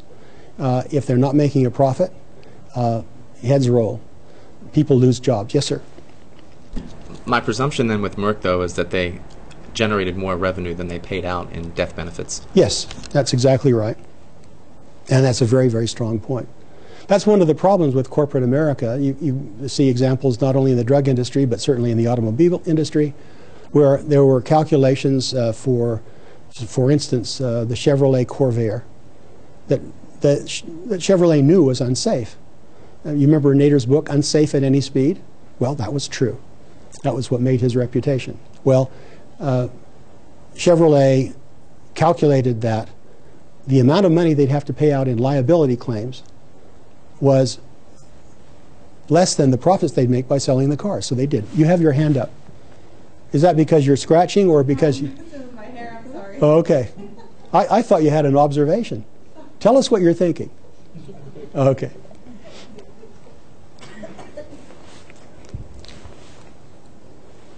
The 11 largest drug companies have a total market cap of approximately $1 trillion. You know how much a trillion is? It's 1,000 billion. 10 to the 15th. A market cap is the number of shares a company has out times the share price. So if, for instance, you had 100 shares out in your company and the shares sold at $10, your market cap would be $1,000. If you have 5 or 6 million shares out and they're selling for $30 a share, you can imagine what the market cap is. Very, very, yes, sir. I'm assuming part of the reason that the Obama administration cut a backroom deal with the pharmaceutical companies for the present healthcare debate was so that $1 trillion didn't get behind defeating it. That's probably part of the reason. The other part of the reason is that if 30 million more Americans join the pools, as would happen under the mandates in the healthcare legislation that's proposed, that the insurance companies would be very greatly benefited, and so would the pharmaceutical industry, because they'd have that many more people who are buying drugs and with relatively assured payment. And that's probably as big a reason as any.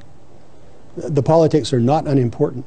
You know, they needed all the support that they still do to get that legislation passed, and if the drug industry takes a militant stand against that legislation, so far they've been somewhat neutral, although they have spent money to try and influence some people. But if they really get hot and bothered, and they start spending a lot of money, as they now can under the recent Supreme Court decision in Citizens United versus whoever it was, I guess the FCC, then the drug industry can spend not just millions, they can actually afford to spend billions in supporting candidates that will do what they think they would get benefit from their business. Okay, the number of the drug companies are listed there. Merck and Company and ends with Wyeth. We look at illegal drug revenue, and the first part is that we have a UN report. This was from 2006. It's gotten more since then. That the illegal drug trade generated $350 billion in revenue. That's in revenue. in that year, and it's probably closer to 450 billion now. Marijuana is, I think, the second largest cash crop in the United States.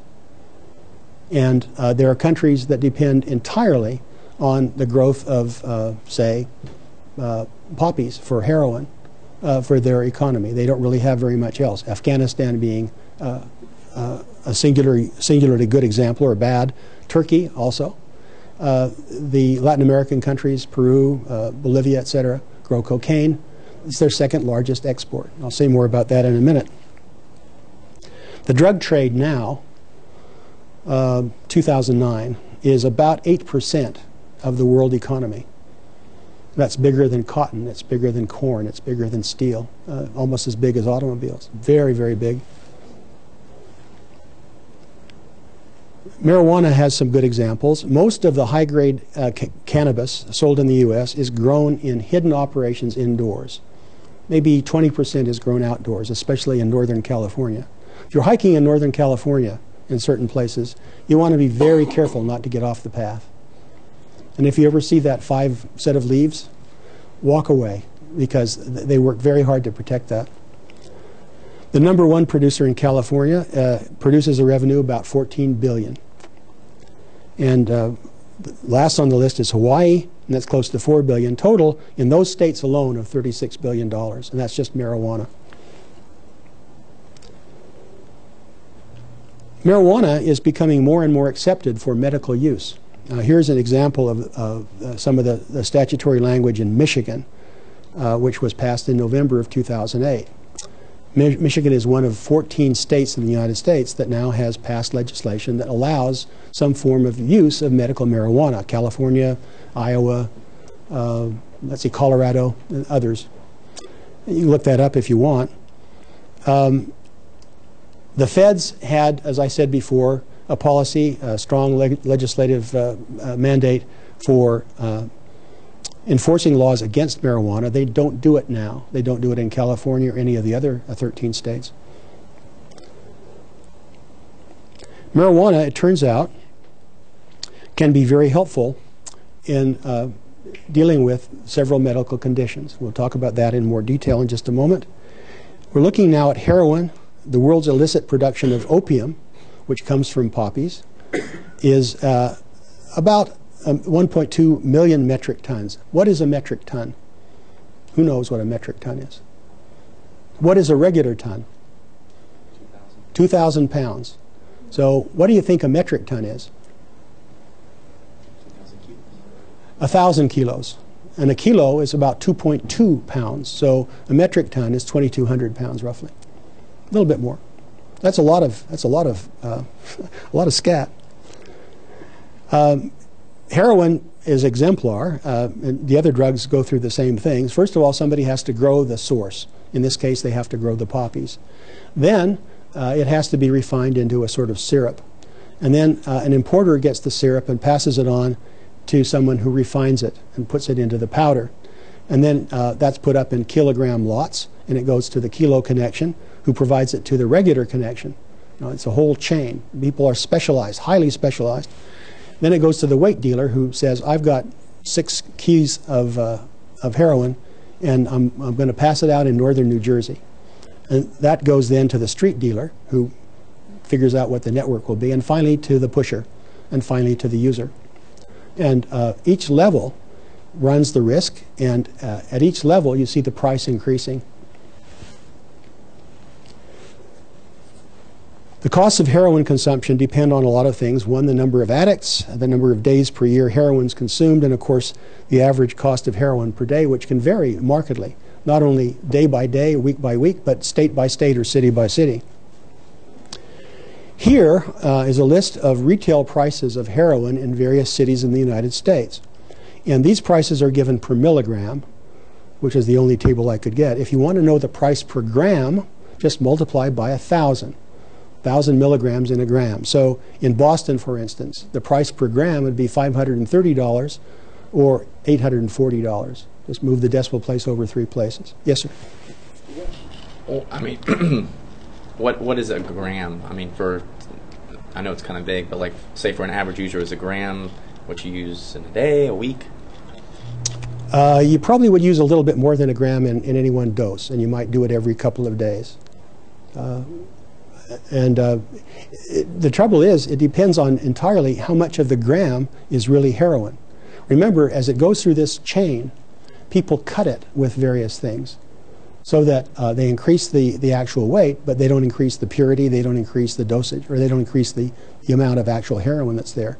So it's kind of hard to know. There's some, a nickel bag, $5 bag, might have a few grams in it, and or maybe a gram, sometimes less, depending on the strength. You know, that's why people who are addicts get to know excruciatingly well and in detail, you know, which is the best heroin from which source, and they cultivate a dealer that gives them heroin that's reasonably reliable, so they know pretty much what they're getting. You know, and there are almost as many varieties of heroin as there are marijuana.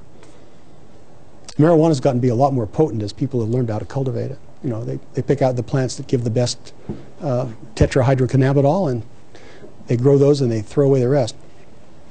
Well, that was in 1970, these prices. This is a graph of prices starting in 1991 and going up to 2006. And you see that in 1991, the price for heroin was about $317 per gram. The price of cocaine was $215 per gram. Now, heroin's the blue line and cocaine is the orangish yellow line. And you see the prices have come down and come down and come down until we get to about 2002, which was the minimum, and then they went up a little bit. Heroin has always been more expensive than cocaine. And there are a lot of reasons that you might speculate about why that is. Anyone have an idea about why heroin would be more expensive than cocaine? Yeah. Well, I think the bulk of it is traveling from a lot further away. Yeah, and heroin has to go through more processing to get to the usable powder. Cocaine is a little bit simpler, both in terms of growing and in terms of refining. Starting with a coca leaf and then producing powdered cocaine or even crack cocaine doesn't involve as many steps, and it's probably not as chemically involved, or at least that's my understanding. But you'd really have to talk to a refiner for either one to know for sure. But nonetheless, those are the prices. And finally, we see in 2006 that we're paying $71 a gram for heroin and $85 a gram for cocaine. Yeah, go ahead, Flora. Why did it go down so much? Well, I don't know for sure, but I can speculate that people, more and more people got involved. More and more was available for the market. There was more competition, and as competition increased, the price goes down because you're trying to outsell or undersell your competitor. And if you look at the comparison of the price with the production, you'll see the production has gone up, and that I think is the main reason for the price going down. And there are also more sources.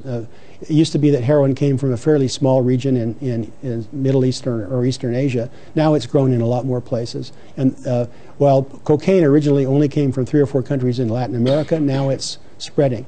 And I think even Mexico started to produce cocaine. Yes?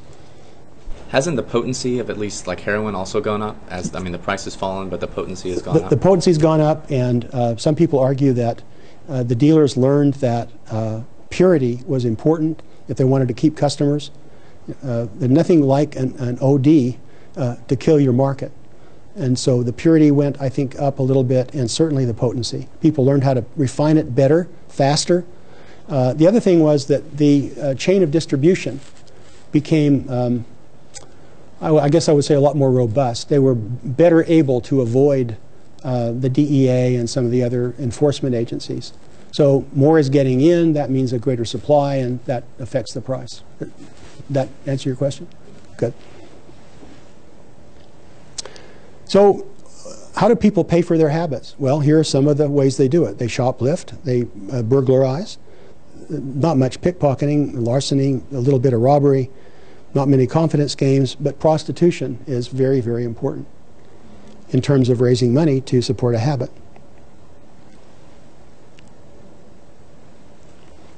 Here's an estimate of some of the funds obtained by addicts annually. Property crime, $914 million every year. Prostitution, $457 million. Now, the way prostitution works, as I understand it, the prostitute is not herself or himself an independent business person, but is generally run by somebody else. And most of the profits go to the people doing the running, not the people doing the work. There are legitimate sources for people getting drugs. There are lots and lots of methadone clinics, which is a maintenance kind of operation. Methadone gives the same relief for people who are addicted, but without some of the same side effects. Methadone also is a pretty profoundly good pain reliever, but you can't use it for that because people are afraid that since methadone is even more addictive than heroin, it would get people hooked. The cost to victims in all of this is excessive. That's 2,379,426,150.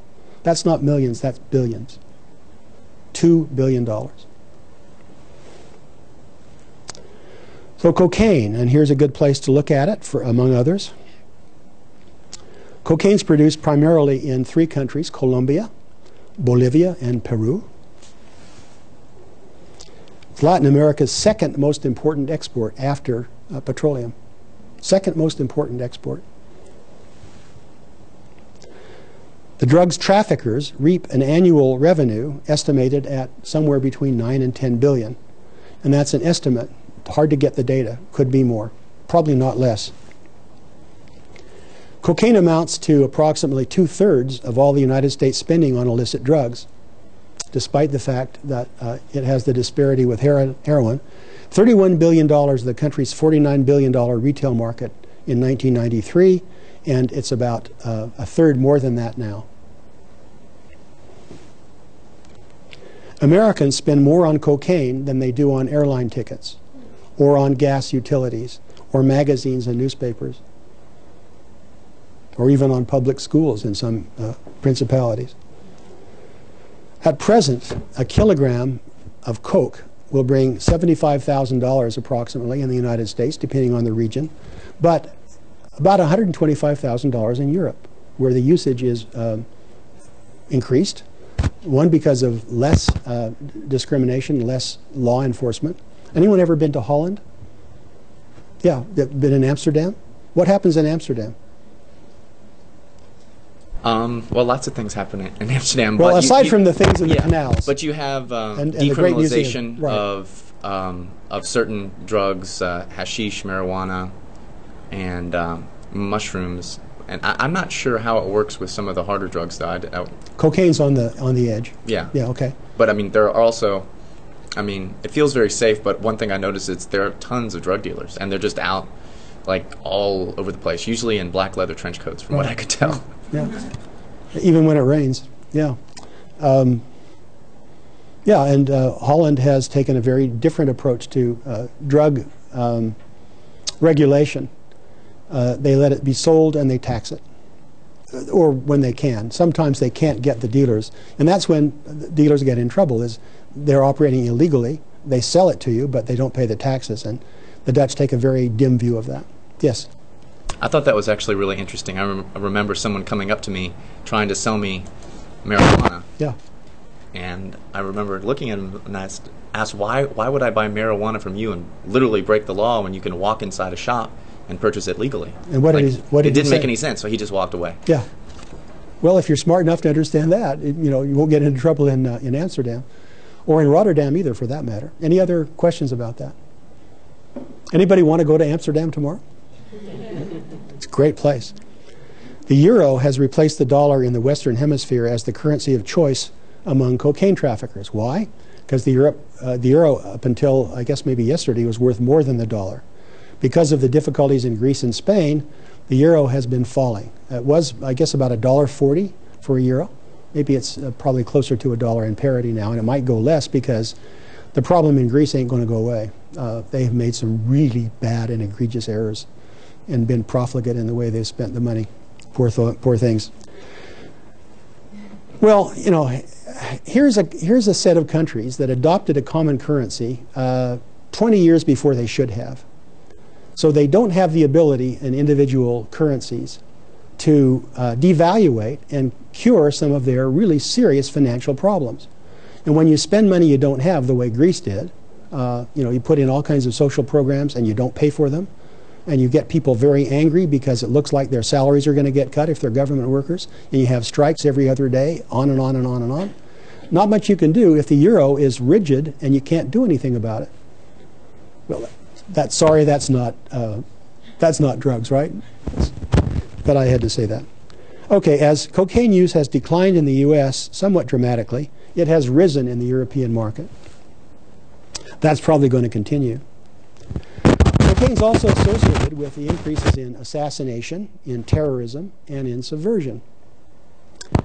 Heroin is equally associated with assassination, terrorism, and conversion or subversion. The Taliban, and more particularly Al-Qaeda, support themselves essentially from poppies grown in Afghanistan. That's what buys the weapons, and that's what buys influence. That's what buys corrupt officials.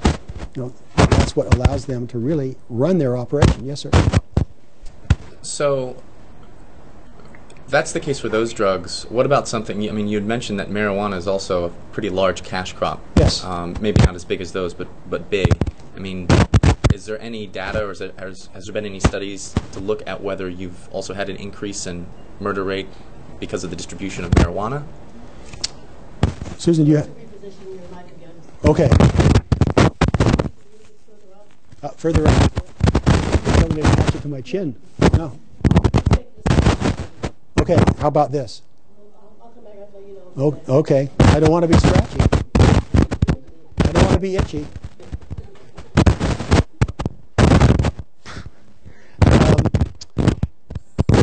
I don't have any really solid data, but my perception is, from talking with a number of people and doing as much reading and study as I have, is that marijuana users are a good bit different. Yeah,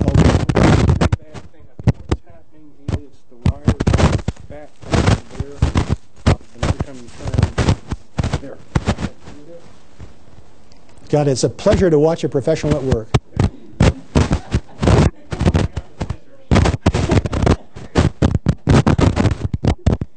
I should take this a lot more seriously, I'm sure. Yes, no? No. Okay, I'll tell you what, let's do this. Oh, you moved it. I did, because it kept falling off. Okay, well, could you put it in a pocket, possibly? Well, I did put it in a pocket. It was in this pocket. But not that pocket, but lower down. You want a lower pocket? Yeah, because as you turn with the chest, it's rubbing across the Oh, that probably every time I breathe, it does something. Just about. That's why we're going, this is unacceptable. Okay. Well, let's try this. Now we're if I can. Don't try that at home. Okay, what do you think now? Perfect. Sorry. So the big three, assassination, terrorism, subversion, work for cocaine, they work for heroin, and to some extent they work for marijuana, but the marijuana production network is just a lot more extended and diverse. As the cartels, for instance, in cocaine production have absorbed more and more of individual activity, and the number of controllers, the number of controlling entities has decreased, which it has. You tend to get more money concentrated, and therefore more gang rivalry and more murder and terror.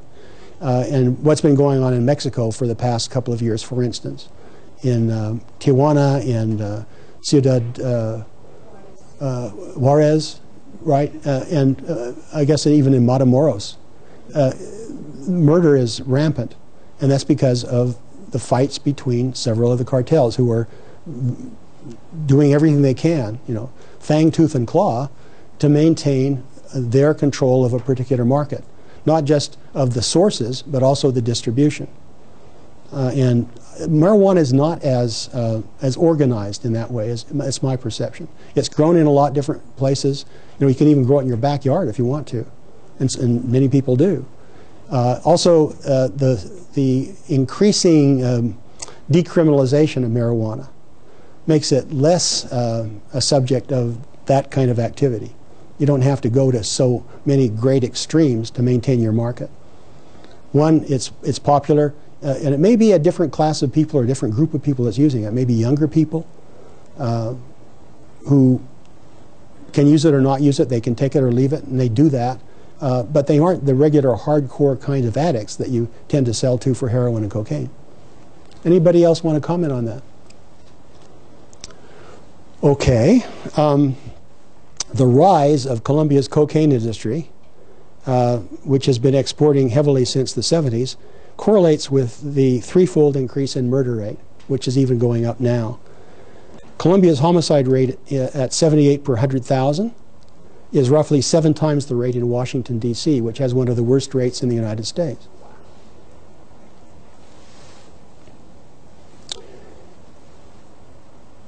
More about cocaine. A RAND Corporation study for the U.S. Army and the White House Office of National Drug Control Policy, which was a report that those people didn't like very much, found out that drug treatment is 10 times more effective at reducing cocaine abuse than drug interdiction.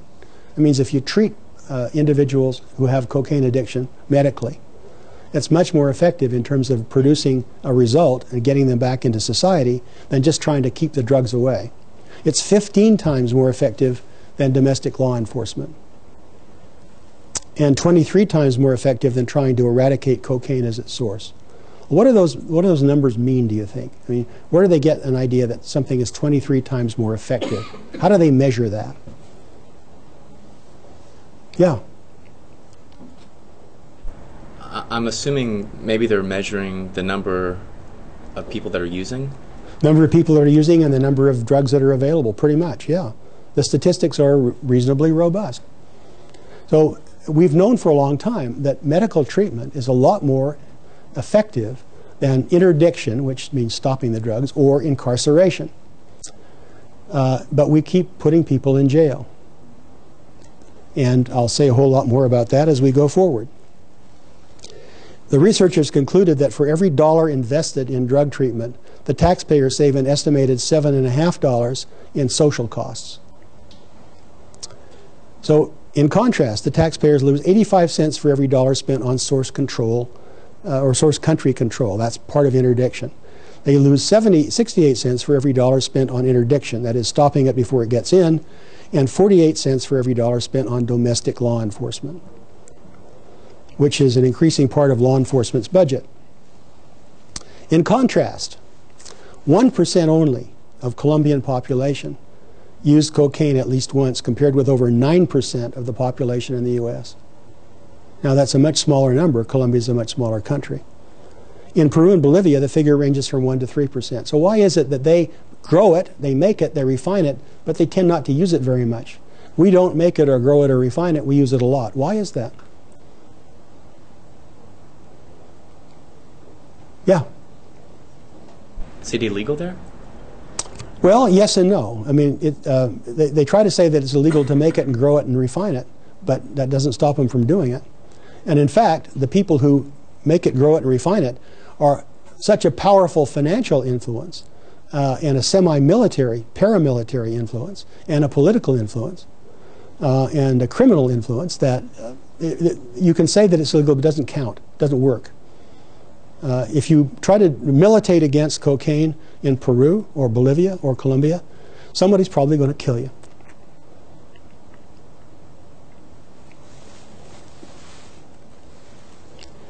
So let's look at some history and see if we see some parallels.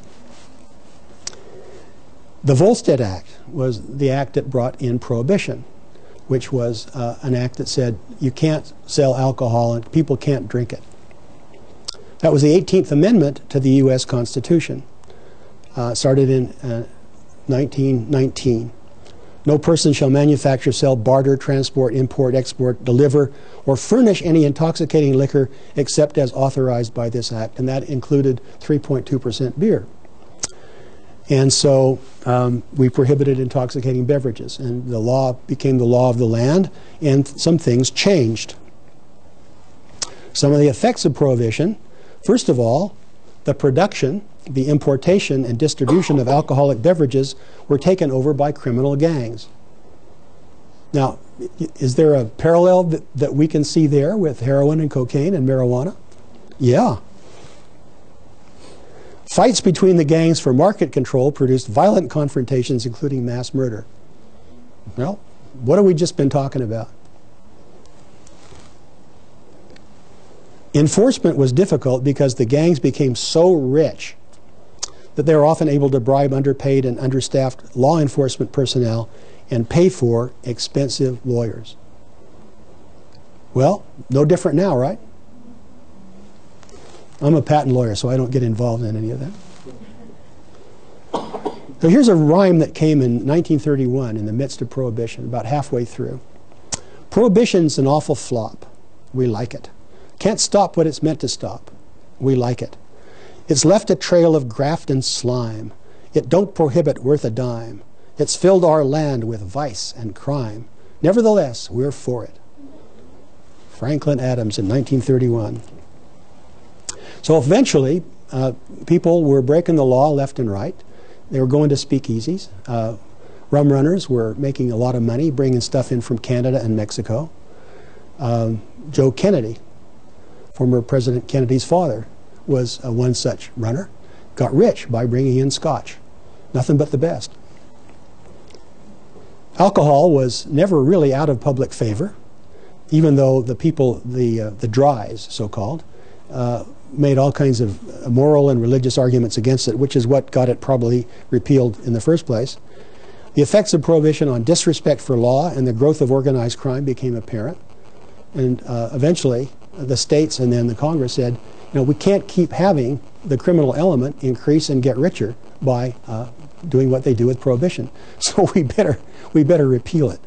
And they were really more worried about the criminality than they were worried about the moral or the medical issues.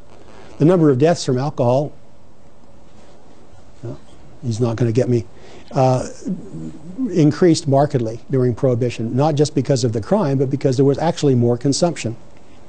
So on December 5th of 1933, the 36th state in the Union ratified a repeal. They passed the 21st Amendment. Now, curiously enough, that was the state of Utah. The state of Utah is predominantly religiously controlled, run, and inhabited by people belonging to the Church of Latter-day Saints of Jesus Christ of Latter-day Saints, the Mormons, which militate strongly against alcohol. But they nonetheless passed that law. Why? Because they recognized they couldn't stand any more growth in criminality. And one of the things you learn if you're a student in Utah, as I was, eventually the legislature gets sensible once in every 20 years. So they repealed the 18th Amendment, they made the Volstead Act unconstitutional, and they restored control of the alcohol to the states, which took their own approaches. Some states were very liberal, some states were not. Yes, sir?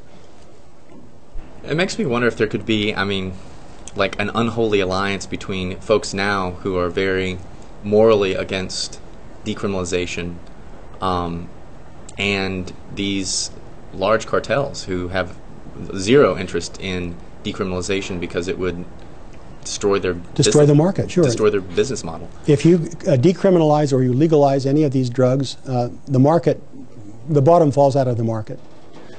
Because what you say then is, you know, it's legal. If you want heroin, fine, we'll give it to you under medical treatment, and we'll try to wean you away from it. If you want marijuana, we don't really care. We might write you a ticket, which is a Class C misdemeanor, but we're not going to put you in jail anymore. The same thing with cocaine.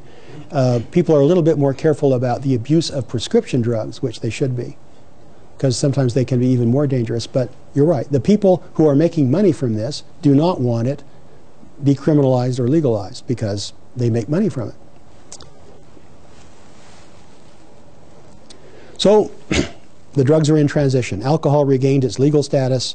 Heroin, cocaine, and marijuana became illegal. Here's another rhyme. This is people who wanted marijuana and other drugs to become illegal because they were bad. A slinking thing with hellish sting, the reptile known as dope. Its poisoned breath is living death beyond the pale of hope. And in the blight of endless night, its countless victims grope. In stricken homes, the reptile roams, on hearthstones bare and bleak. Ambition dies in youthful eyes, slain by the noxious reek. For dope is strong and prospers long because the laws are weak. So the youth of America is endangered by these drugs. Anyone who gets exposed to a whiff of any of them becomes instantly addicted and crazed. There was a movie in the 30s called Reefer Madness. Bunch of, I guess, probably college students shown going absolutely crazy and having a party with marijuana and then doing all kinds of orgiastic things, which is as much as you could show in 1933 or so. But it was a horrifying movie. And that movie was seen by a lot of people who said, hey, I'm not going to allow my children to get close to that stuff. Pass the law. And people did. So, drug profits. There's a huge profit margins, up to 300%. And what that means is that you could lose 90% of a shipment of your drug and still make a lot of money. And that's, you know, people recognize that drugs are going to get interdicted. They're going to get stopped. They're going to get confiscated. But enough gets through, 1, to maintain the market, 2, to grow the market, and 3, to make the money that you want to make. Producing drugs is a pretty cheap process. Processed cocaine is available in Colombia for about $1,500 per kilo. Now you correspond that with the $75,000 or so that it costs when you put it on the street. $66,000 in this figure. Heroin costs $2,600 in Pakistan per kilo. It gets sold on the streets here for about $130,000. Now, whether it's Pakistan or Cambodia or Vietnam or any place in the Golden Triangle or in Afghanistan, that money is a very, very important part of the economy. And people will fight and kill to make sure that they can maintain the source as well as the income. Then there are synthetics like methamphetamine, which are even cheaper to manufacture. Anybody know how you make methamphetamine? Well, first you get Sudafed, which is ephedrine, and refine it, purify it, cook it. Very dangerous to do. If you breathe the fumes, you can die. The fumes are extremely explosive. If you've ever seen a methamphetamine explosion, you wonder why they didn't use that instead of the atomic bomb. It costs about $300 to $500 per kilo to produce, and it can sell for $60,000 a kilo. Methamphetamine has even more pernicious effects than heroin and cocaine. If you've ever seen a person heavily addicted, you see a person whose nasal passages have rotted, whose teeth are falling out, whose pharyngeal region is absolutely destroyed, and whose lungs don't work very well. Very, very tough, bad drug. Nonetheless, it makes people feel good for a bit. There are lots of other costs of these drugs. I think the most serious cost that I see is the constitutional erosion. You know, two most serious things that have affected individual liberty are drugs and the Patriot Act. And drugs, I think, are worse. Illegal drugs have vastly enlarged the criminal class and vastly increased the costs, because it costs us $8 billion a year for just the drug offenders, not to mention other people in jail. There are medical costs for people who do want to get treatment. There are extreme political costs, especially negative ones. If you say, you know, I've read all the data, I've seen all the reports, I'm looking at this as a medical problem, I don't think it should be a legal problem, vote for me and I'll do the best I can to make sure that happens. What do you think that politician's going to face at the polls? Yeah. Probably depends on where they're running, but like in the Deep South, they wouldn't be elected. They wouldn't be elected. What about in California, where a lot of people make a lot of money from the drugs? Same problem. Same thing in Washington, same thing in Oregon, same thing even in Montana. Now, you might get away with it in Massachusetts, although I doubt it, given the present climate there. Remember the recent election. But it's a sure loser for people to say, I'm for drugs. If you say, I'm against drugs, they're bad for the family, they're bad for the country, they're bad for cities, we shouldn't treat them as a medical problem, put them in jail, off with their heads. That's a bigger winner than saying, you know, we better be reasonable about this. Yeah, go ahead. Well, and I think that's because you've had, you know, 70 or 80 years of a narrative that is very limited, but it's something, you know, people can remember. Just say no, or That's drugs right. drugs equal bad, even if they in fact have done them. it's still easier to remember that, and it's easier to make a soundbite against someone who is trying to say something different. Don't confuse me with the facts. You know, I've heard what my politicians have to say, and that's easier for me to believe that than to think. Well, there are fairly severe legal costs as well. Of course, if you get caught with drugs and you have to face dealing with the trial that goes with it and the jail sentence, that's very expensive. We spend a lot of money on that. And the personal costs, which we've talked probably about enough. So there are some unintended consequences of the drug war. And I'll name a few. There's about $400 million in property that's seized each year without any charges that are brought under the civil asset forfeiture laws. You made this money. I'm taking it away because you're a drug dealer, or I think you're a drug dealer, or I have a snitch that said you were a drug dealer. Hand it over. I'm taking your car. I'm taking your house. I'm taking your boat. You use this boat to transport drugs. Now, yes, I know we didn't find any trace of drugs in the boat, but I have a confidential informant that told me that that's what you did. I have your boat. Now, you can work hard to try to get your boat or your house or your money back. It doesn't work very well. The government has way, way too much power at both the state and the federal level. Pain is undertreated by physicians fearful of losing their licenses. I told you about the Chronic Pain Act. And I'm told by Dr. Robbins that Stratton Hill is going to appear before you at some point. And I hope at least one of you will ask him, Dr. Hill, could you tell us about the generation and the fight that you had to put up to get the Chronic Pain Act into legislation and the regulations that made it work? And he will tell you a fascinating story. Now, I think he is a great man because he did that. There's a lot of poisoning and overdose because of adulterated and unregulated drugs that have a lot of junk in them, mostly because people want to increase the weight and make more money for the weight, even though the drug is completely diluted or has adulterants. And of course, there's the spread of HIV by dirty needles. You know, there have been a lot of campaigns that say, let's at least give people clean needles so we can stop hepatitis, we can stop HIV. And the drug warriors say, no, can't do that. That will encourage people to use drugs. We don't want to do anything to encourage people to engage in illegal activity. That's like saying sex education is bad, we don't want people engaging in sex. Well, it turns out they do anyway. There are no-knock searches under federal law ever since the Nixon administration. You don't have to have a warrant. If you have any kind of way that you can say there's a suggestion or a hint that drugs are inside that place, you can walk in without a knock. You can break down the door and you can say, give me your drugs, and if you're in the wrong place, you may say you're sorry, but maybe not. And a lot of people get hurt that way, and a lot of doors get knocked in. The link between drugs and... Yes, sir? I'm sorry, I had a question on the previous slide. Going back to pain is undertreated by physicians. I was just...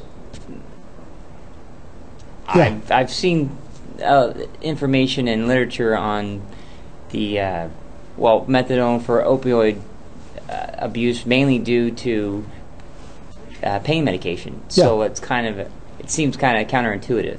If physicians are indeed undertreating pain when so many people are strung out on pain medicine. Well, they're strung out on pain medicine because they took it for the psychoactive effect, not because they had a lot of pain. The people that use it for pain tend not to get the psychoactive effect, although there's a little bit of a crossover. So physicians use painkillers because they have to, but they tend to stay away from painkillers like methadone, one because of reputation and two because of the fear that they have of legal either recrimination or pushback. Does that answer your question? Sure. I guess at one point I worked in a methadone clinic, and I would say 90% of the clients there, due to being on methadone, at one point pain medication, and because of pain, and it just kept going on. It got out of hand for them. It did, yeah. And they couldn't find enough drug to be helpful. Or Right. they couldn't get enough drug. Right, then it dealt into other illegal drug-taking behaviors. Right. They couldn't get enough drug enough times or often enough to relieve the pain, so they went to stronger and stronger drugs. Methadone is sort of an end result. What were you going to say, Matt? Okay. Anybody else? Okay. Well, let's see. We'll go to the next one. Come on. So we get violent crime by the consumers of drugs. We saw some statistics about that, and nonviolent crime as well. There's violent crime associated with the production and distribution of drugs. If you are in the business, you don't want somebody else coming in and producing drugs that will compete with you. So the best way to get rid of them is either to kill them or to burn the farm or burn the plants, kidnap the family, do all kinds of threats, and that goes on regularly. There's violent crime to eliminate the competition. You know, instead of just destroying the farm, you kill the person that owned the farm and take it over yourself. And of course, there's violent crime associated with the attempt for enforcing drug prohibition. The police have a very, very hard job. Now, I've talked to a number of police. I've talked to sheriffs, I've talked to police officers, I've talked to Texas Rangers, I've talked to DEA agents, and you get a sort of mixed result. The common feeling I get is they think the drug laws are crazy. Doesn't prevent them from going after them. There are some people, of course, who disagree with that. Drugs are bad, and they have a sort of more religious bent in that case. And so we want to keep them off the streets. We want to keep them out of our kids. We want to keep them away from our cities. So we'll do everything we can to get the pushers and put them away. And anybody who uses and we catch them will do the same thing. Other people think that this is a waste because they know the statistics about medical treatment. They know the fact that if this were treated as a medical problem as opposed to a legal problem, we'd save ourselves a lot of grief. And so there's a very mixed feeling out there. If you talk to young officers who are just coming into the problem, they tend to take a very rigid, sort of almost militaristic stance. Drugs are bad. You talk to somebody who's more experienced and seen a lot, and seen some of the misery, and has talked to people about it, you get a very different feeling. So the law enforcement community has, I think, approached this in a fairly sensible way. They have a very tough job, they know that, and they're going to do the job because that's what the law is, that's what they have to do. They don't have a choice. But sometimes they would admit, I think they don't like it very much. So this is a graph of prisoners per 100,000 people in America. And you see that by 2008, there were about 760 people per 1,000 in jail in the United States. Here is another depiction of incarcerated Americans, and this is data that goes all the way back to 1920 and up to 2007. And you see a very interesting inflection point at around 1970, maybe 1972. And that's labeled, in 1971, President Richard Nixon declared the war on drugs and began to put a lot more people in jail because of drug offenses, both users and distributors. And you see what's happened. It's increased markedly. And there's some real problems that go with that increase. Turns out the United States is the world's leading jailer. We put more people in jail per population than in almost any other country. That includes Russia and South America, and the least, of course, is Japan. Here's a very interesting graph. It's broken down ethnically. It shows you, in the blue line at the far left, about 74 people, or 74% of illicit drug users are in the white population, and that's across all drugs. Whereas the number of, the percentage of people that go to jail is a little bit less than 20%. And you contrast that with Hispanic population, where about 10% of the population is using drugs, not 74%, but about 25% or 24% are put in jail. And then you look at African Americans. African Americans are about 12% of the population, but they're 55% of the population in jails.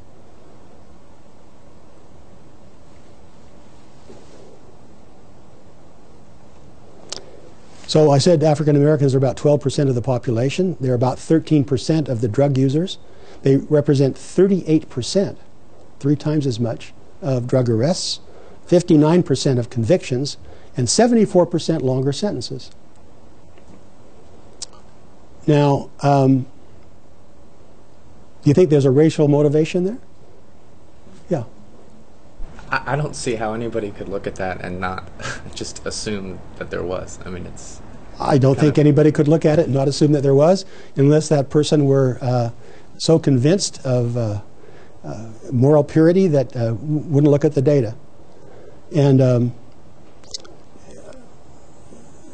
we've come a long way with regard to racial politics, but we still have a very, very long way to go. For instance, there are different sentence guidelines for cocaine use. There's one sentence guideline for powder cocaine, which tend to be used by affluent people, more upper class people. And there's a very different sentence for crack cocaine, which is used by people more in poverty. Do you know what the difference is? Yeah. I think it's like, well, I'm thinking of like the Rockefeller drug laws. Those were like by like a factor of 10. Like you could have 10 times the amount of the same amount of cocaine to crack, like the same potency. Yeah. You would be incarcerated at like a factor of like 10 times as much for crack cocaine. Now it's up to 100.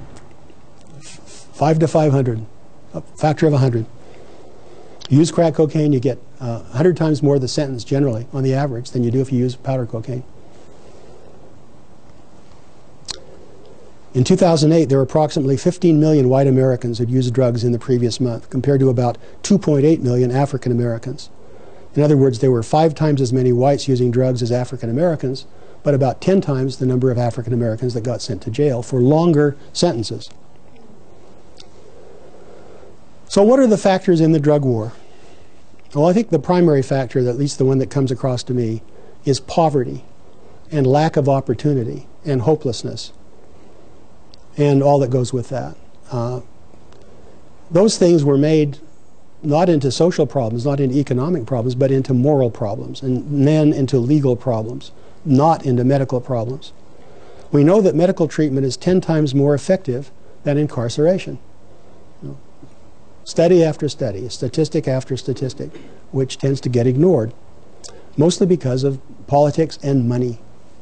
Money speaks very, very loud.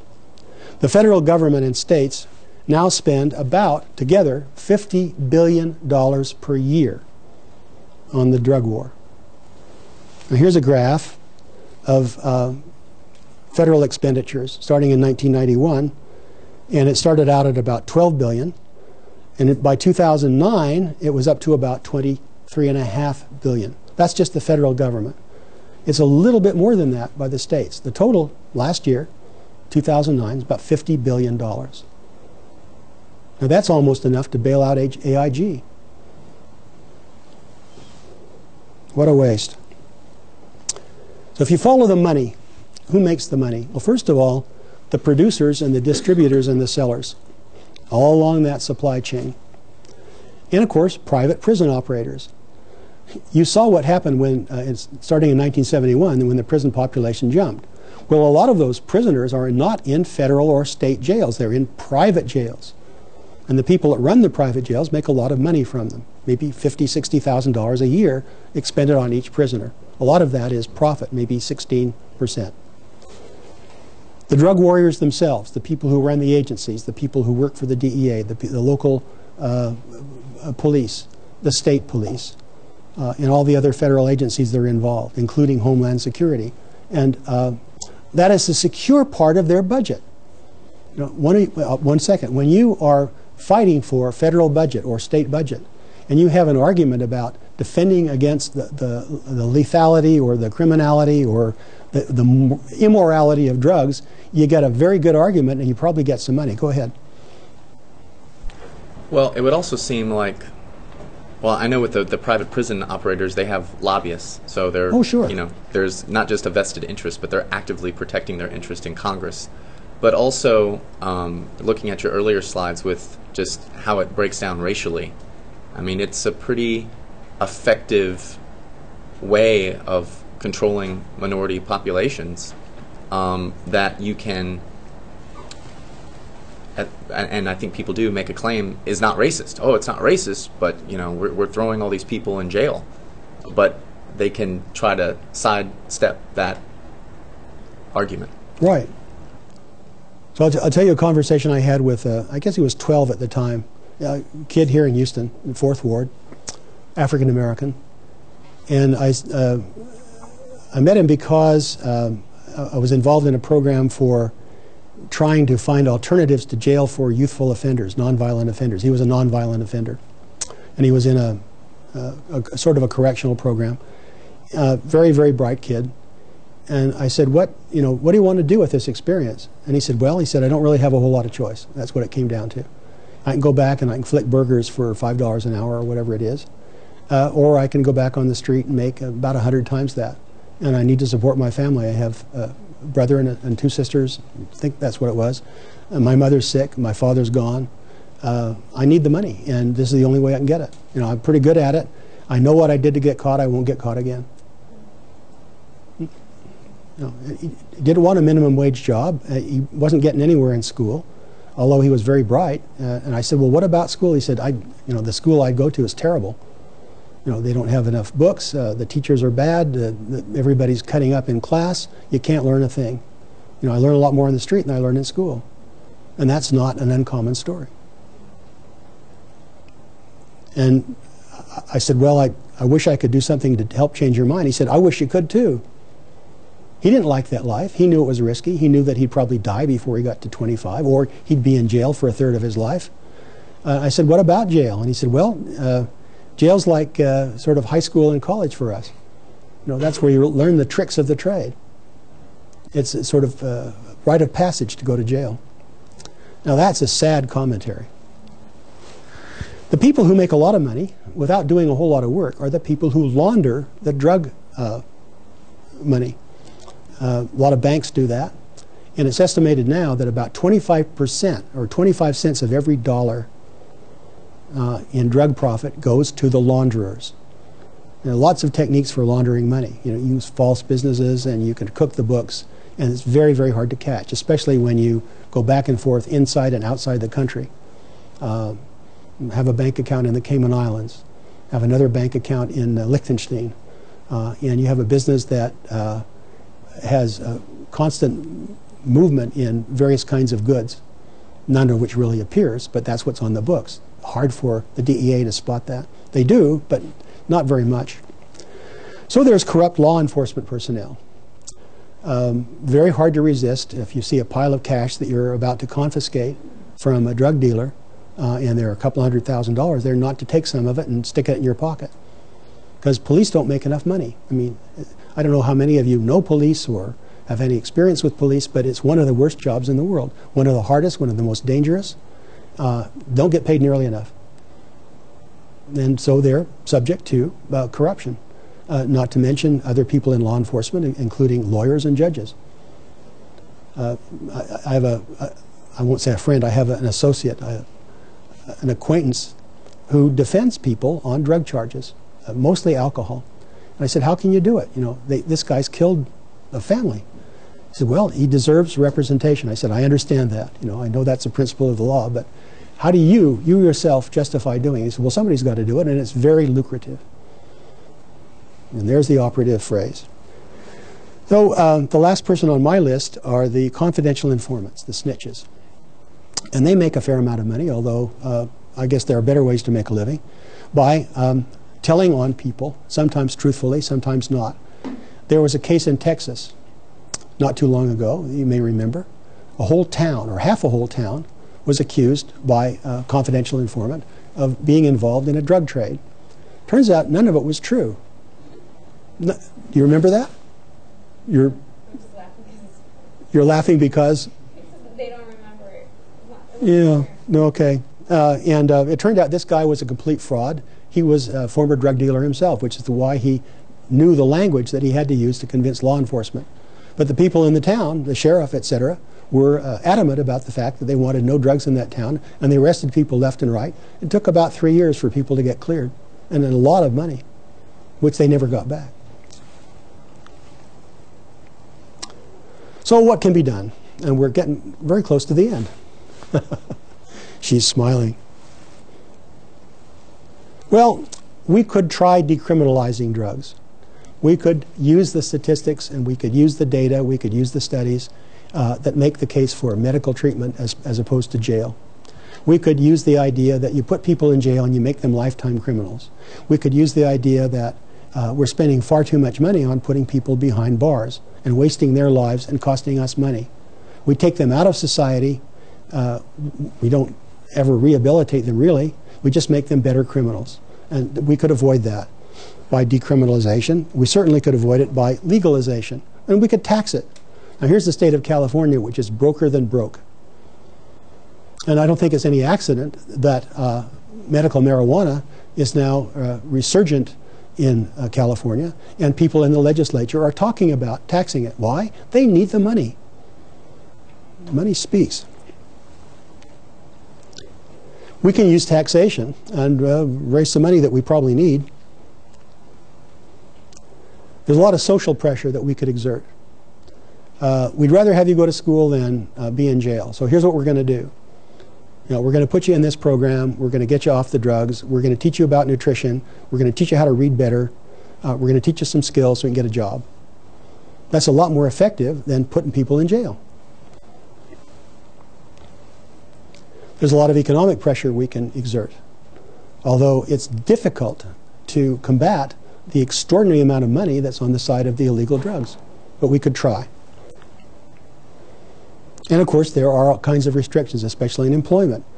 If you use drugs, we're not going to give you the job. We're not going to let you keep your job. Now, I've seen that work, sometimes reasonably well. Sometimes it's excessive, but an employer has the right to say, I don't want anybody working for me that shows up drunk or high or who uses drugs. Now, of course, there are people who say, I only smoke marijuana on the weekends, never at work. Nonetheless, doesn't pass the drug test.